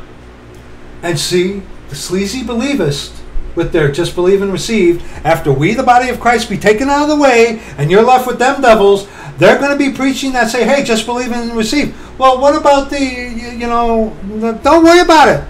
Don't worry about it. Hey, you got to provide for your own. If you don't, you're an infidel, huh? Don't worry about it. You believe, you saved yourself. Take the mark of the beast. And they do that, they're damned. And see, the sleazy believists are setting you guys up for that, for after we, the body of Christ, are gone. You understand? But see, today, in this dispensation, you go to the Lord, His way, the way of the cross, which is brokenness of your self-righteousness. Contrition. It's your fault that he said, it's my fault. I put him on the cross. Have the hell scared out of you. And see, when you are broken of your self-righteousness and you take responsibility and you have the hell scared out of you, you can't help but, Lord, save me. It just like that. And see, you antinomianists, you sinless perfectionists, you don't have that. Because you believe that you are your own God. 2 Timothy 2. 2 Timothy 2. Okay, 2 Timothy 2. This is not part of the notes, but got a hit on it. Okay, 2 Timothy 2, very quickly. Verses 11 on to 13. It is a faithful saying. If we be dead with him, dead to ourselves in the world, we shall also live with him. If we suffer, we shall also reign with him. If we deny him, he will also deny us. Again, this is not talking about your salvation. It's not your salvation. A saint? Oh, a saint can get messed up in all kinds of sin. Yes, they can. You can be denied grace. You can be denied fellowship. You could be denied mercy. You could be denied health. You could be denied provision. You can be denied so many things. But salvation doesn't belong to you. It belongs to the Lord. And when you go the way of the cross, the way he ordained, the way he elected, and he saves you, he seals you with himself. Once saved, always saved. Until the redemption of the purchased possession, the catching away of the body of Christ before the time of Jacob's trouble. You're sealed. Okay? You're sealed. That's not talking about losing salvation. I'm sure this idiot would tell you that is. No, it isn't. Because, keep reading. If we believe not, yet he abideth faithful. He cannot deny himself. What does that mean? Back into Ephesians 5. Ephesians 5. Verse 30. For we are members of his body and of his flesh and of his bones. He can't deny himself. That does not mean that we are little Christs. No, nay. Oh, nay, nay. Oh, nay, nay. I forget what video we talk about that in.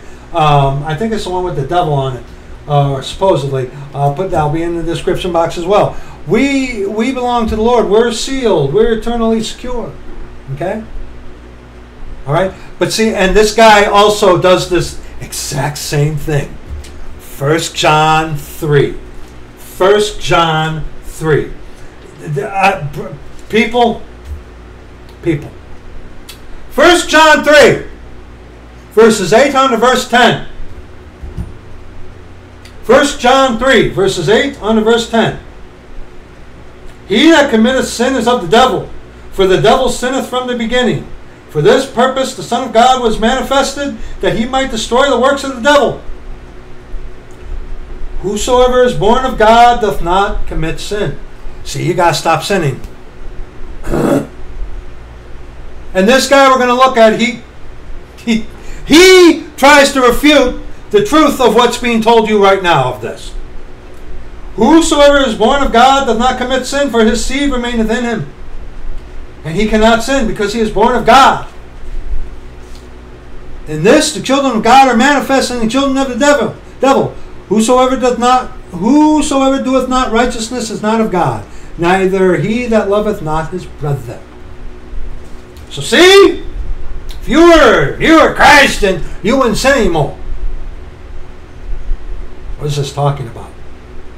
Well, let's read now verses 1 on to verse 7. Let's get the true context. Behold, what manner of love the Father hath bestowed upon us, that we should be called the sons of God. Therefore the world knoweth us not, because it knew him not. Beloved, now are we the sons of God, and it doth not yet appear what we shall be.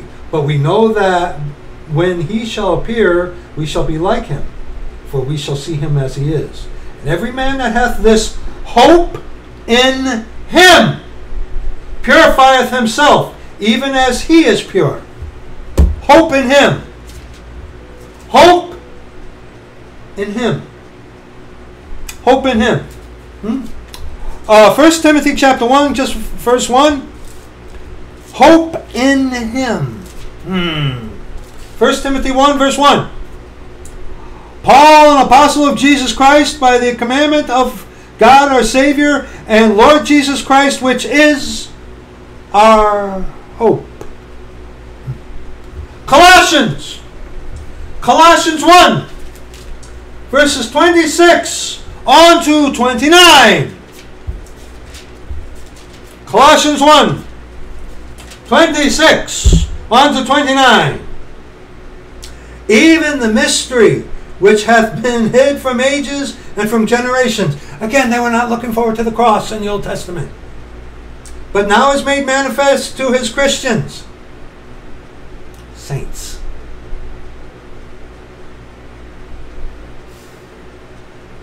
To whom God would make known what is the riches of the glory of this mystery among the Gentiles, which is Christ in you, the hope of glory. Whom we preach, warning every man and teaching every man in all wisdom, the fear of the Lord, that we present every man perfect in Christ Jesus. Not sinlessly perfect. You can't stop sinning. You can't. It's a lie. It's a lie. Okay? Whereunto I also labor, striving according to his working, which worketh in me mightily. Yes, we are to strive against sin. Yes, we are. Yes, we are. But you can't stop sinning. You can't. It's impossible. As your spirit and soul are in the sagging sin suit, you can't stop sinning. Anyone who says so, they're lying, full of pride, and they're lost. A babe will get deceived by that for a little while. But if, you got these guys who've been saved for many years and I don't sin anymore, you're going to hell. I think it's right about time for you. Okay? Back to 1 John chapter 3. Okay? Verse 3 again. And every man that hath this hope in him purifieth himself even as he is pure. Look right across the page in 1 John chapter 2, verse 20. But ye have an unction from the Holy One, and ye know all things. Look at verse 27. But the anointing which ye have received of him abideth in you, and ye need not that any man teach you. But as the same anointing teacheth you of all things, and is truth, and is no lie, and even as it hath taught you, ye shall abide in him. And the Spirit of truth, he shall guide you into all truth. And the Lord is that Spirit. And you see in verse 3, every man that hath this hope in him, Christ in you. Christ in you. Question. Did Christ sin? No, he didn't. Can Christ sin? No. The Holy Ghost, Spirit of the Lord, and the Lord is that Spirit. The Father, our Lord Jesus Christ. You're a saint, you got the Father, our Lord Jesus Christ. The Holy Ghost, the Lord is that Spirit dwelling within you. The Holy Ghost, God our Father, cannot sin. And I should have brought out the gun to really tick off that devil Scott. But God isn't holding a gun to your head, forcing you to walk in his precepts, to do what is right. You've got to make the right decision. Neither is the devil pointing a gun at your head, forcing you to do what he wants you to do. You have to make the decision to do yay or nay. Okay? God is not a God of coercion, as the Calvinists teach. Okay? Whosoever committeth sin transgresseth also the law. For sin is the transgression of the law. What's sin? But right there. Okay? And ye know that he was manifested to take away our sins, and in him is no sin. Okay? So context so far. In him is no sin. Okay? The hope that is in us is the Lord Jesus Christ. We just proved that. Okay? Jesus Christ can't sin. God cannot sin. God will never sin. Okay? You, saint, have God within you. God within you cannot sin. Okay? But then again, remember, God isn't pointing a gun to your head, forcing you to do what is right. Saints can sin. Okay? This is not talking about you being sinlessly perfect. You idiot! It's talking about who dwells in you. The Lord or that spirit of Antichrist, which is that spirit of this world. That's what this is talking about. Let's continue. Whosoever abideth in him sinneth not. See, if you walk according to the way the Lord would have you to, sin not, yes. But see, not even Paul, the greatest of the church of the living God, could walk, abide in the Lord 24 hours a day, 7 days a week. Couldn't do it. And you guys who claim sinless perfection, you can't do that. Paul couldn't do it, but you can. Oh, because you're God, right? Because you don't sin anymore. You take that stupid doctrine of yours and go to hell. Whosoever abideth in him sinneth not. Whosoever sinneth hath not seen him, neither known him. Little children. See, when you do it God's way, there's no sin in doing it God's way. The minute you deviate, that's where problem comes in. Ain't that right, brother, sister? Hey, see this? Right? I will.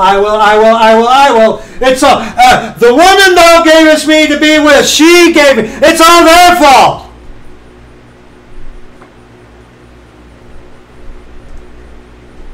Little children, let no man deceive you. He that doeth righteousness is righteous, even as he is righteous. See, God in you will guide you into truth. God in you will guide you away from sin. Yes, he will. Not by force, or else he's a God of coercion, and the Calvinists are right, and they're not right. Okay? You can't be sinlessly perfect. You do it God's way, there's no way of sin in doing it's God's way. God's way. No, there isn't at all. But see, Paul, the apostle, couldn't do it, and you guys think you can. The Lord rebuke you.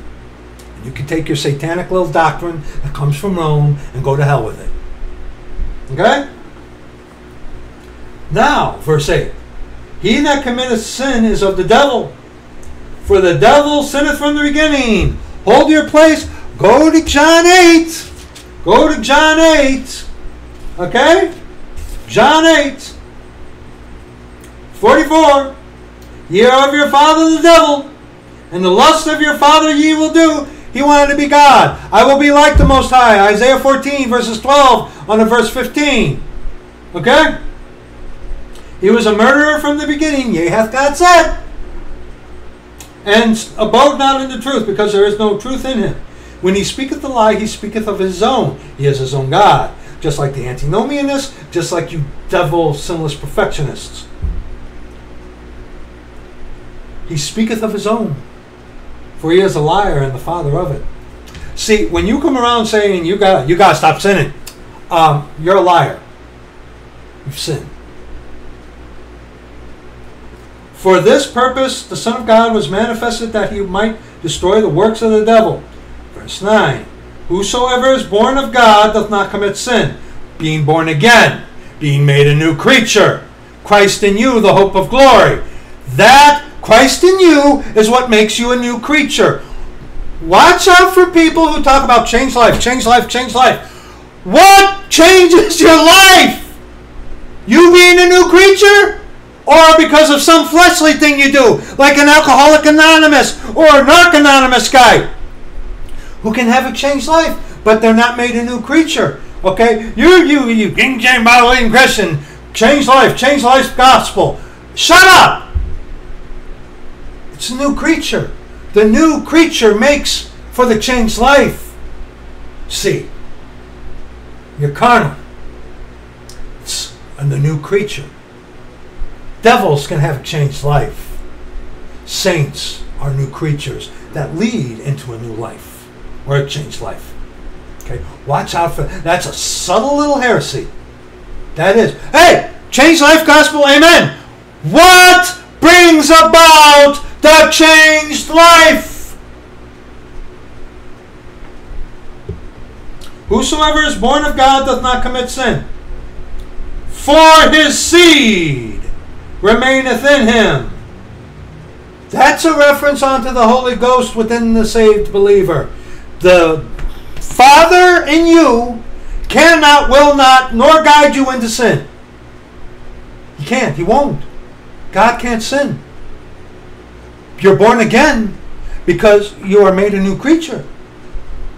For his seed remaineth in him, and he cannot sin. God within you cannot sin. God will not guide you into sin. Okay? This is not talking about you being sinlessly perfect. God is sinlessly perfect who dwells within you. You, on the other hand, you're not God. Because he is born of God, being born again.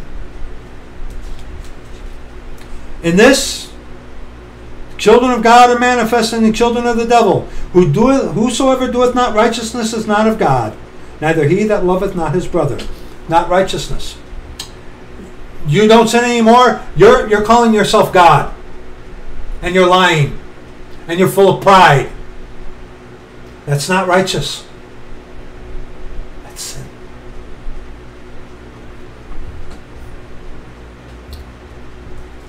And of course, the nail in the coffin of that is Ephesians 1:13 and 14. In whom ye also trusted after that ye heard the word of truth, the gospel of your salvation, in whom also after that ye believed, ye were sealed with that holy capital S Spirit of promise, the Lord himself, his seed remaineth in him. God within you can't sin. You sin every day.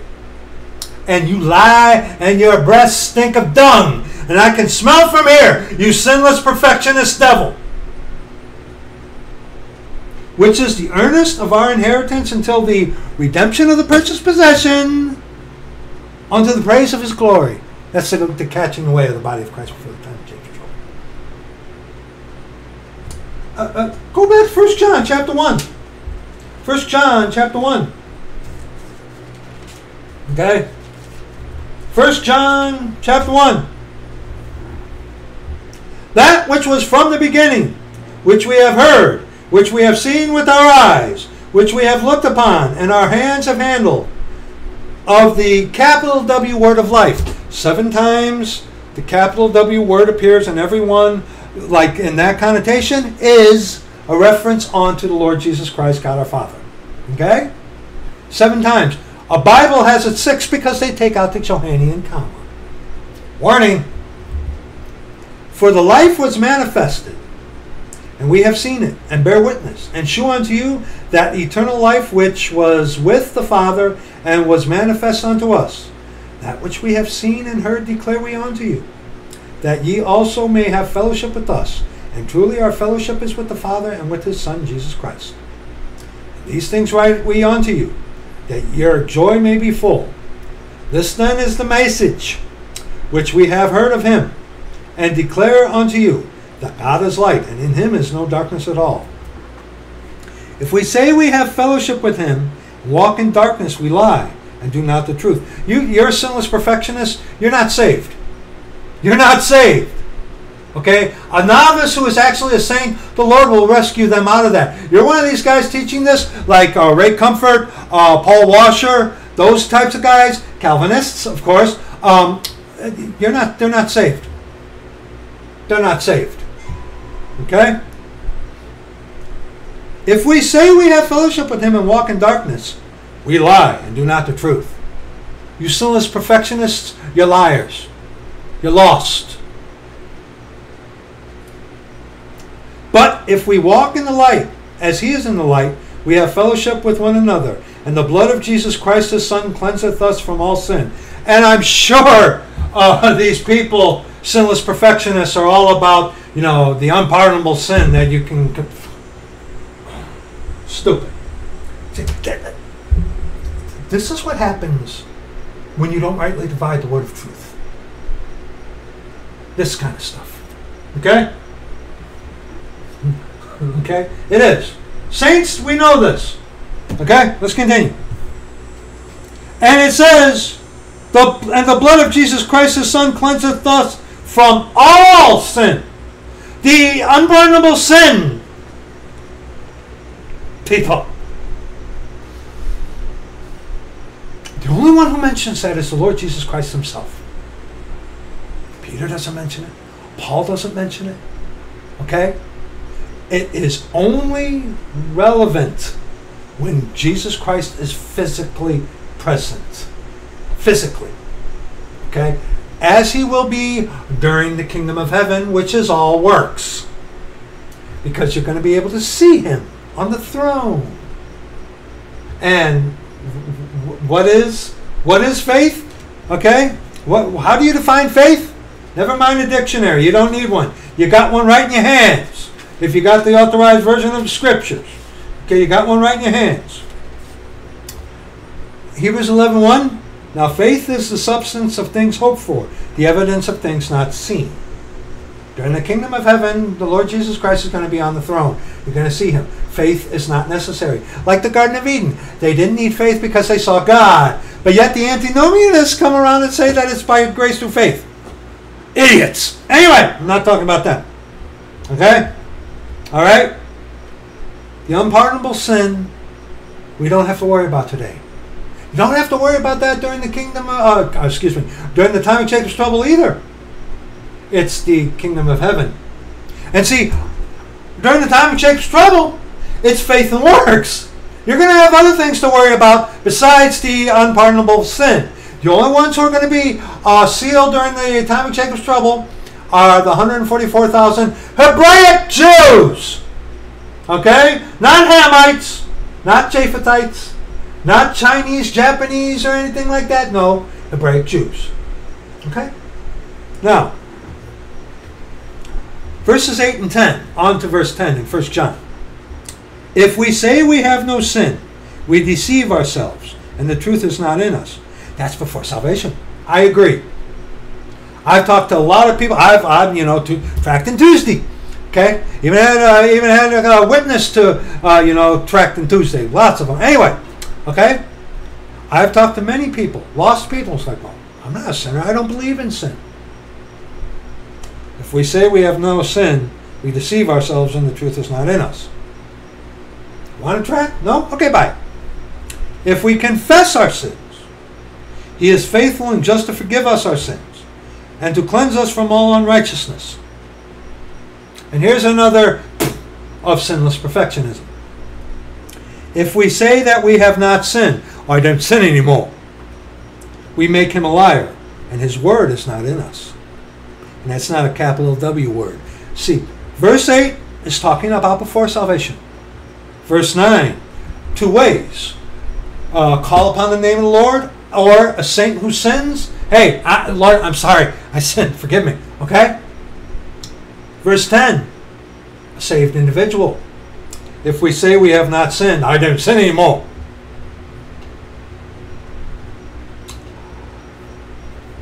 And the thing about the law, okay, gotta remember about the law. Because, okay, if you gotta stop sinning, then what do you gotta do? And if you sin, then you lose your salvation and you gotta gain it back again, according to these devils, right? And they're usually stickler for the law, right? You gotta remember about the law. And this is where devils like Mark the Messenger come in. He's like, you got to keep the... Acts 15, verses 6 on to verse 11. And the apostles and the elders came together for to consider of this matter. And when there had been much disputing, Peter rose up and said unto them, Men and brethren, ye know how that a good while ago God made choice among us, that the Gentiles by my mouth should hear the word of the gospel and believe. And God, which knoweth the hearts, bear them witness, giving them the Holy Ghost, even as he did unto us. And put no difference between us and them, purifying their hearts by faith. God is not a respecter of persons today. Now therefore, why tempt ye God to put a yoke upon the necks of the disciples which neither our fathers nor we could bear, were able to bear. What is that talking about? Verses 1 on verse 1. Verse 1 definitely. And certain men which came down from Judea taught the brethren and said, except ye be circumcised after the manner of Moses, ye cannot be saved. Yes. And verse 5. But there rose up certain of the sect of the Pharisees which believed, saying that it was needful to circumcise them and to command them to keep the law of Moses. We can't keep the law of Moses perfectly. And today, in this dispensation, you don't have to keep the law to be right with God, be saved, stay saved, or anything like that. And as you just saw, which neither our fathers nor we were able to bear. See, you can't keep the law perfectly. And that was the point, to show you your inadequacy. But when Christ comes in you, the hope of glory, okay, you're sealed unto the day of redemption. You need to abstain from sin, but you got to remember, you can't stop sinning. You can't. Are you God? Are you God? But we believe that through the grace of the Lord Jesus Christ, we shall be saved even this day. Notice how it says grace there. The ultimate, now, okay, we just went through this to give you meat about this sinless perfection heresy, okay? To prove to you scripturally that sinless perfectionism today is heresy. Absolutely heretical, of the devil. Comes from Rome. Out there, outside the door, come across these people. Number one, ignore them like Jesus did. He's like, I ain't even paying attention to you. But if push comes to shove, you got to remember, the greatest place to disprove sinless perfection, Romans 7. Romans 7, written by God through the Apostle Paul, who said, don't sin. Sin. See that you don't sin. Be angry and sin not. Yes, he said that. Yes, he did. Was Paul preaching sinless perfection? No. Or else we got a problem with Romans 7. Romans 7, verses 4 to close.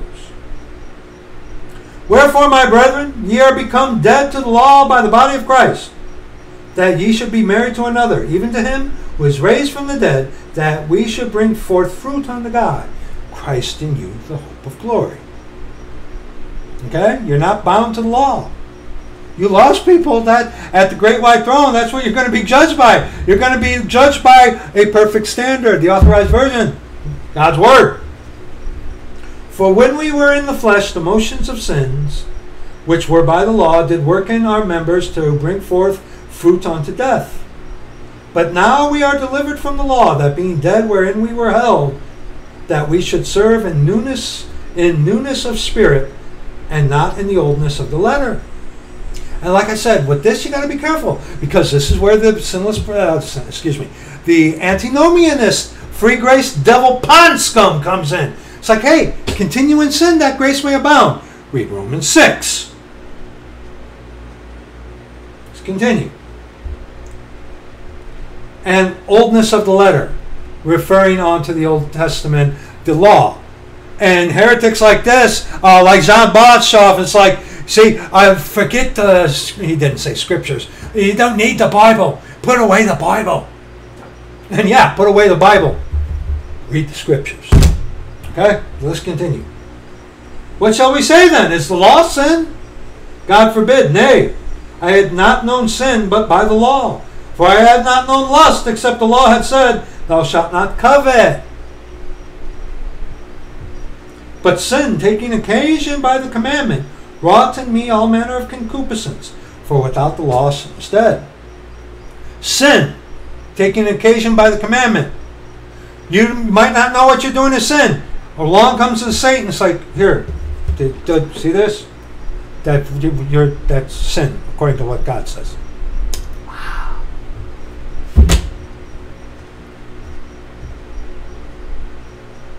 But sin, taking occasion by the commandment, wrought in me all manner of concupiscence.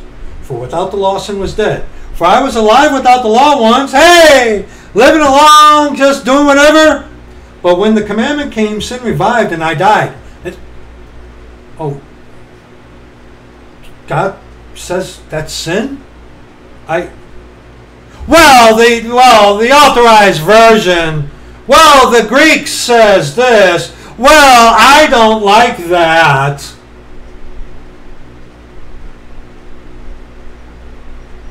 See, in John chapter 8, there were many who believed on him. I think it was John chapter 8, where they were like, well, we be not born of fornication. We have one God, we have one Father, even God. Abraham is our father. But then Jesus said, ye are of your father the devil. What did they do? Do we not say right that you are a devil? See, they justify, and then when they couldn't justify themselves anymore, they attacked the Lord. Round and round and round. A saint eventually will stop. I have met many people claiming to be saints, but they keep the thing going, trying to justify themselves. And when they can't, through Scripture, they attack you.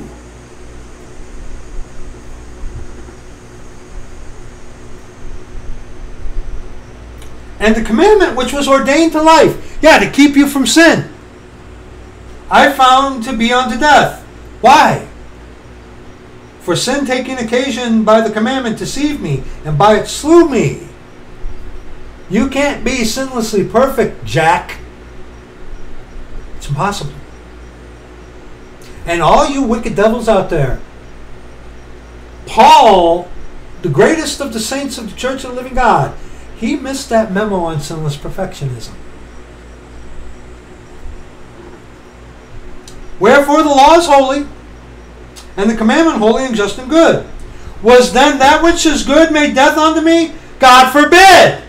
But sin, that it might appear sin, working death in me by that which is good, that sin by the commandment might become exceeding sinful. For we know that the law is spiritual, but I am carnal, sold under sin. Our spirit and soul are housed in this sagging sin suit, friend. You can't stop sinning. The thought of foolishness is sin. Get over yourself. See, you're lying and you're full of pride. You wicked devil. You filth. And see, and how do they argue this? That was before he was saved. Really? Really?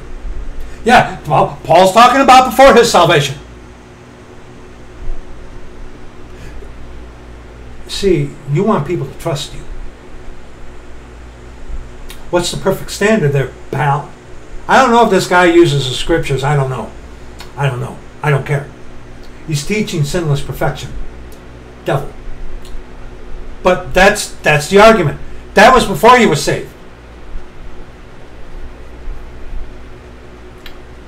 For that which I do, present tense, I allow not. That's present tense. If it was like these devils say, well, that's before his salvation, then it would read, for that which I didn't allow, or something like that. That's not what it says. It's all present tense. And in Acts 21, Paul plainly sinned. Okay? He had pride. Paul had a pride problem. Okay? For that which I do, I allow not. For that which I do, I allow not. Paul sinned. For what I would, that do I not. Not sin. Sinlessly perfect. Couldn't do it. But what I hate, sin, that do I. If then I do that which I would not, I consent unto the law that it is good. See, if you suddenly now can become sinlessly perfect, then you're God. Because only God could keep the 10 Commandments. Paul couldn't do it. We just read in Acts 15, none of the Hebraic Jews could do it perfectly, but yet you can.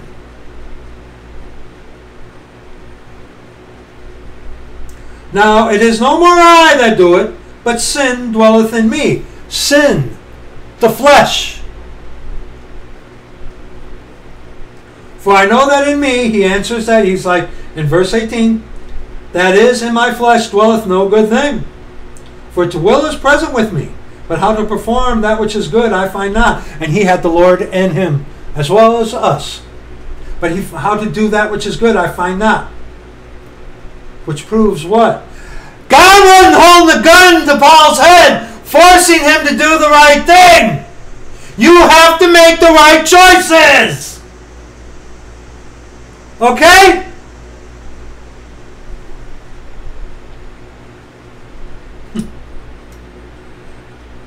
For the good that I would, I do not sin. But the evil which I would not, sin, that do I. You wicked, vile, vomitous devil, Mr. Open-air preacher, I don't care what your name is. The Lord rebuke you, and you can take your satanic doctrine and go straight to hell with it, boy.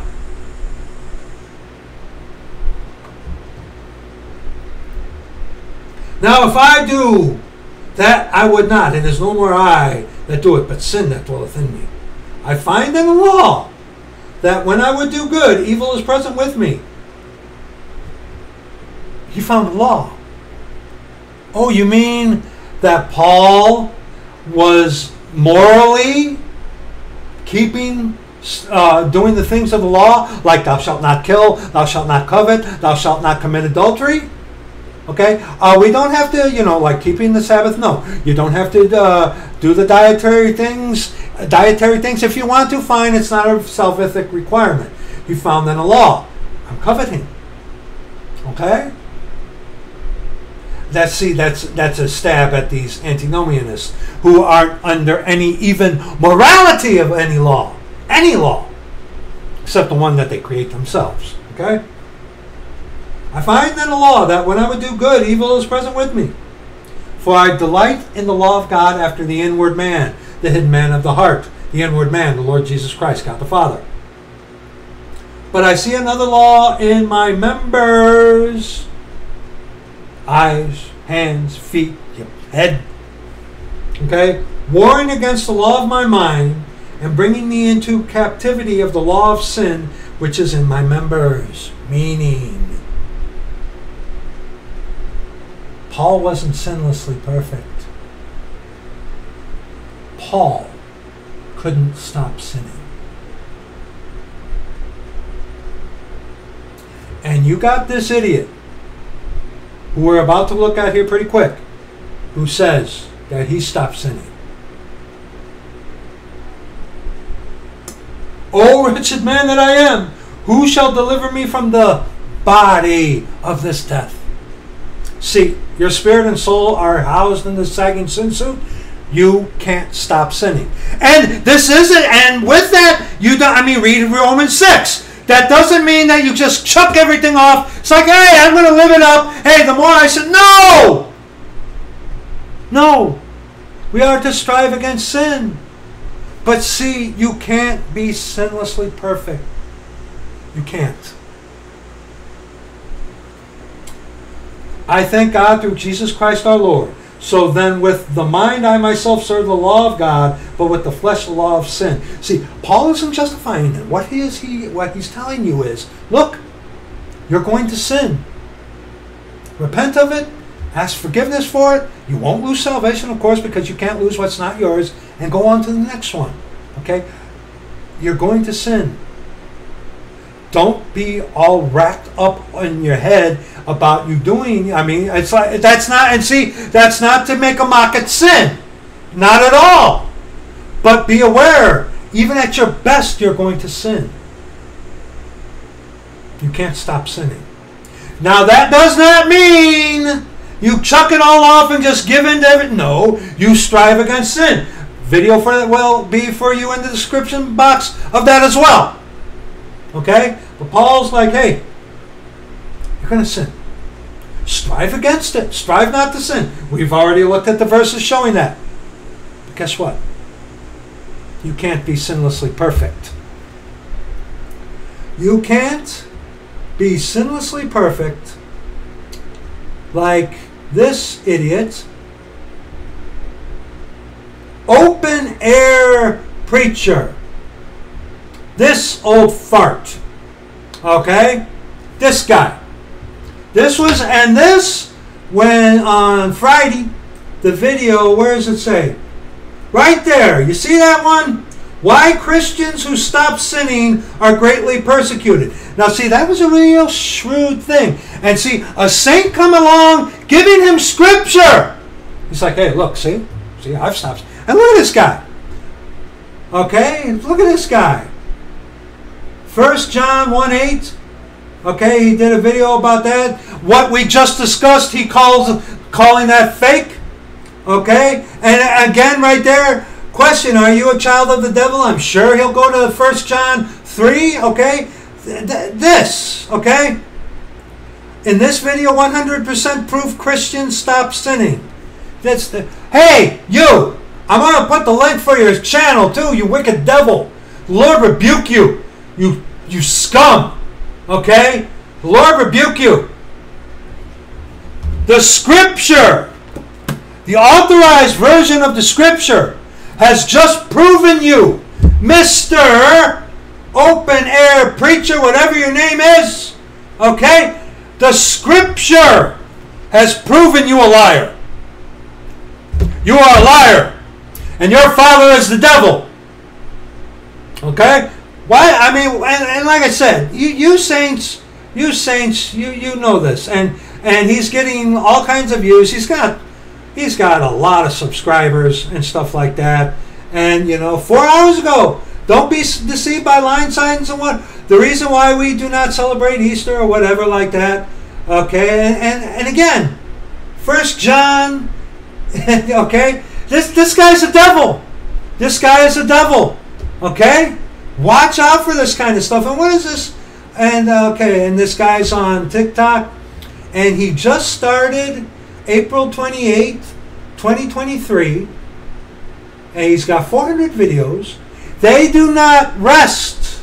They do not sleep unless they cause some to fall.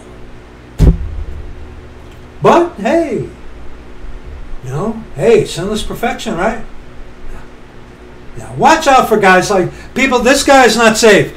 This guy is a devil. Okay, this guy's a devil. Watch out for him. Watch out for guys like him.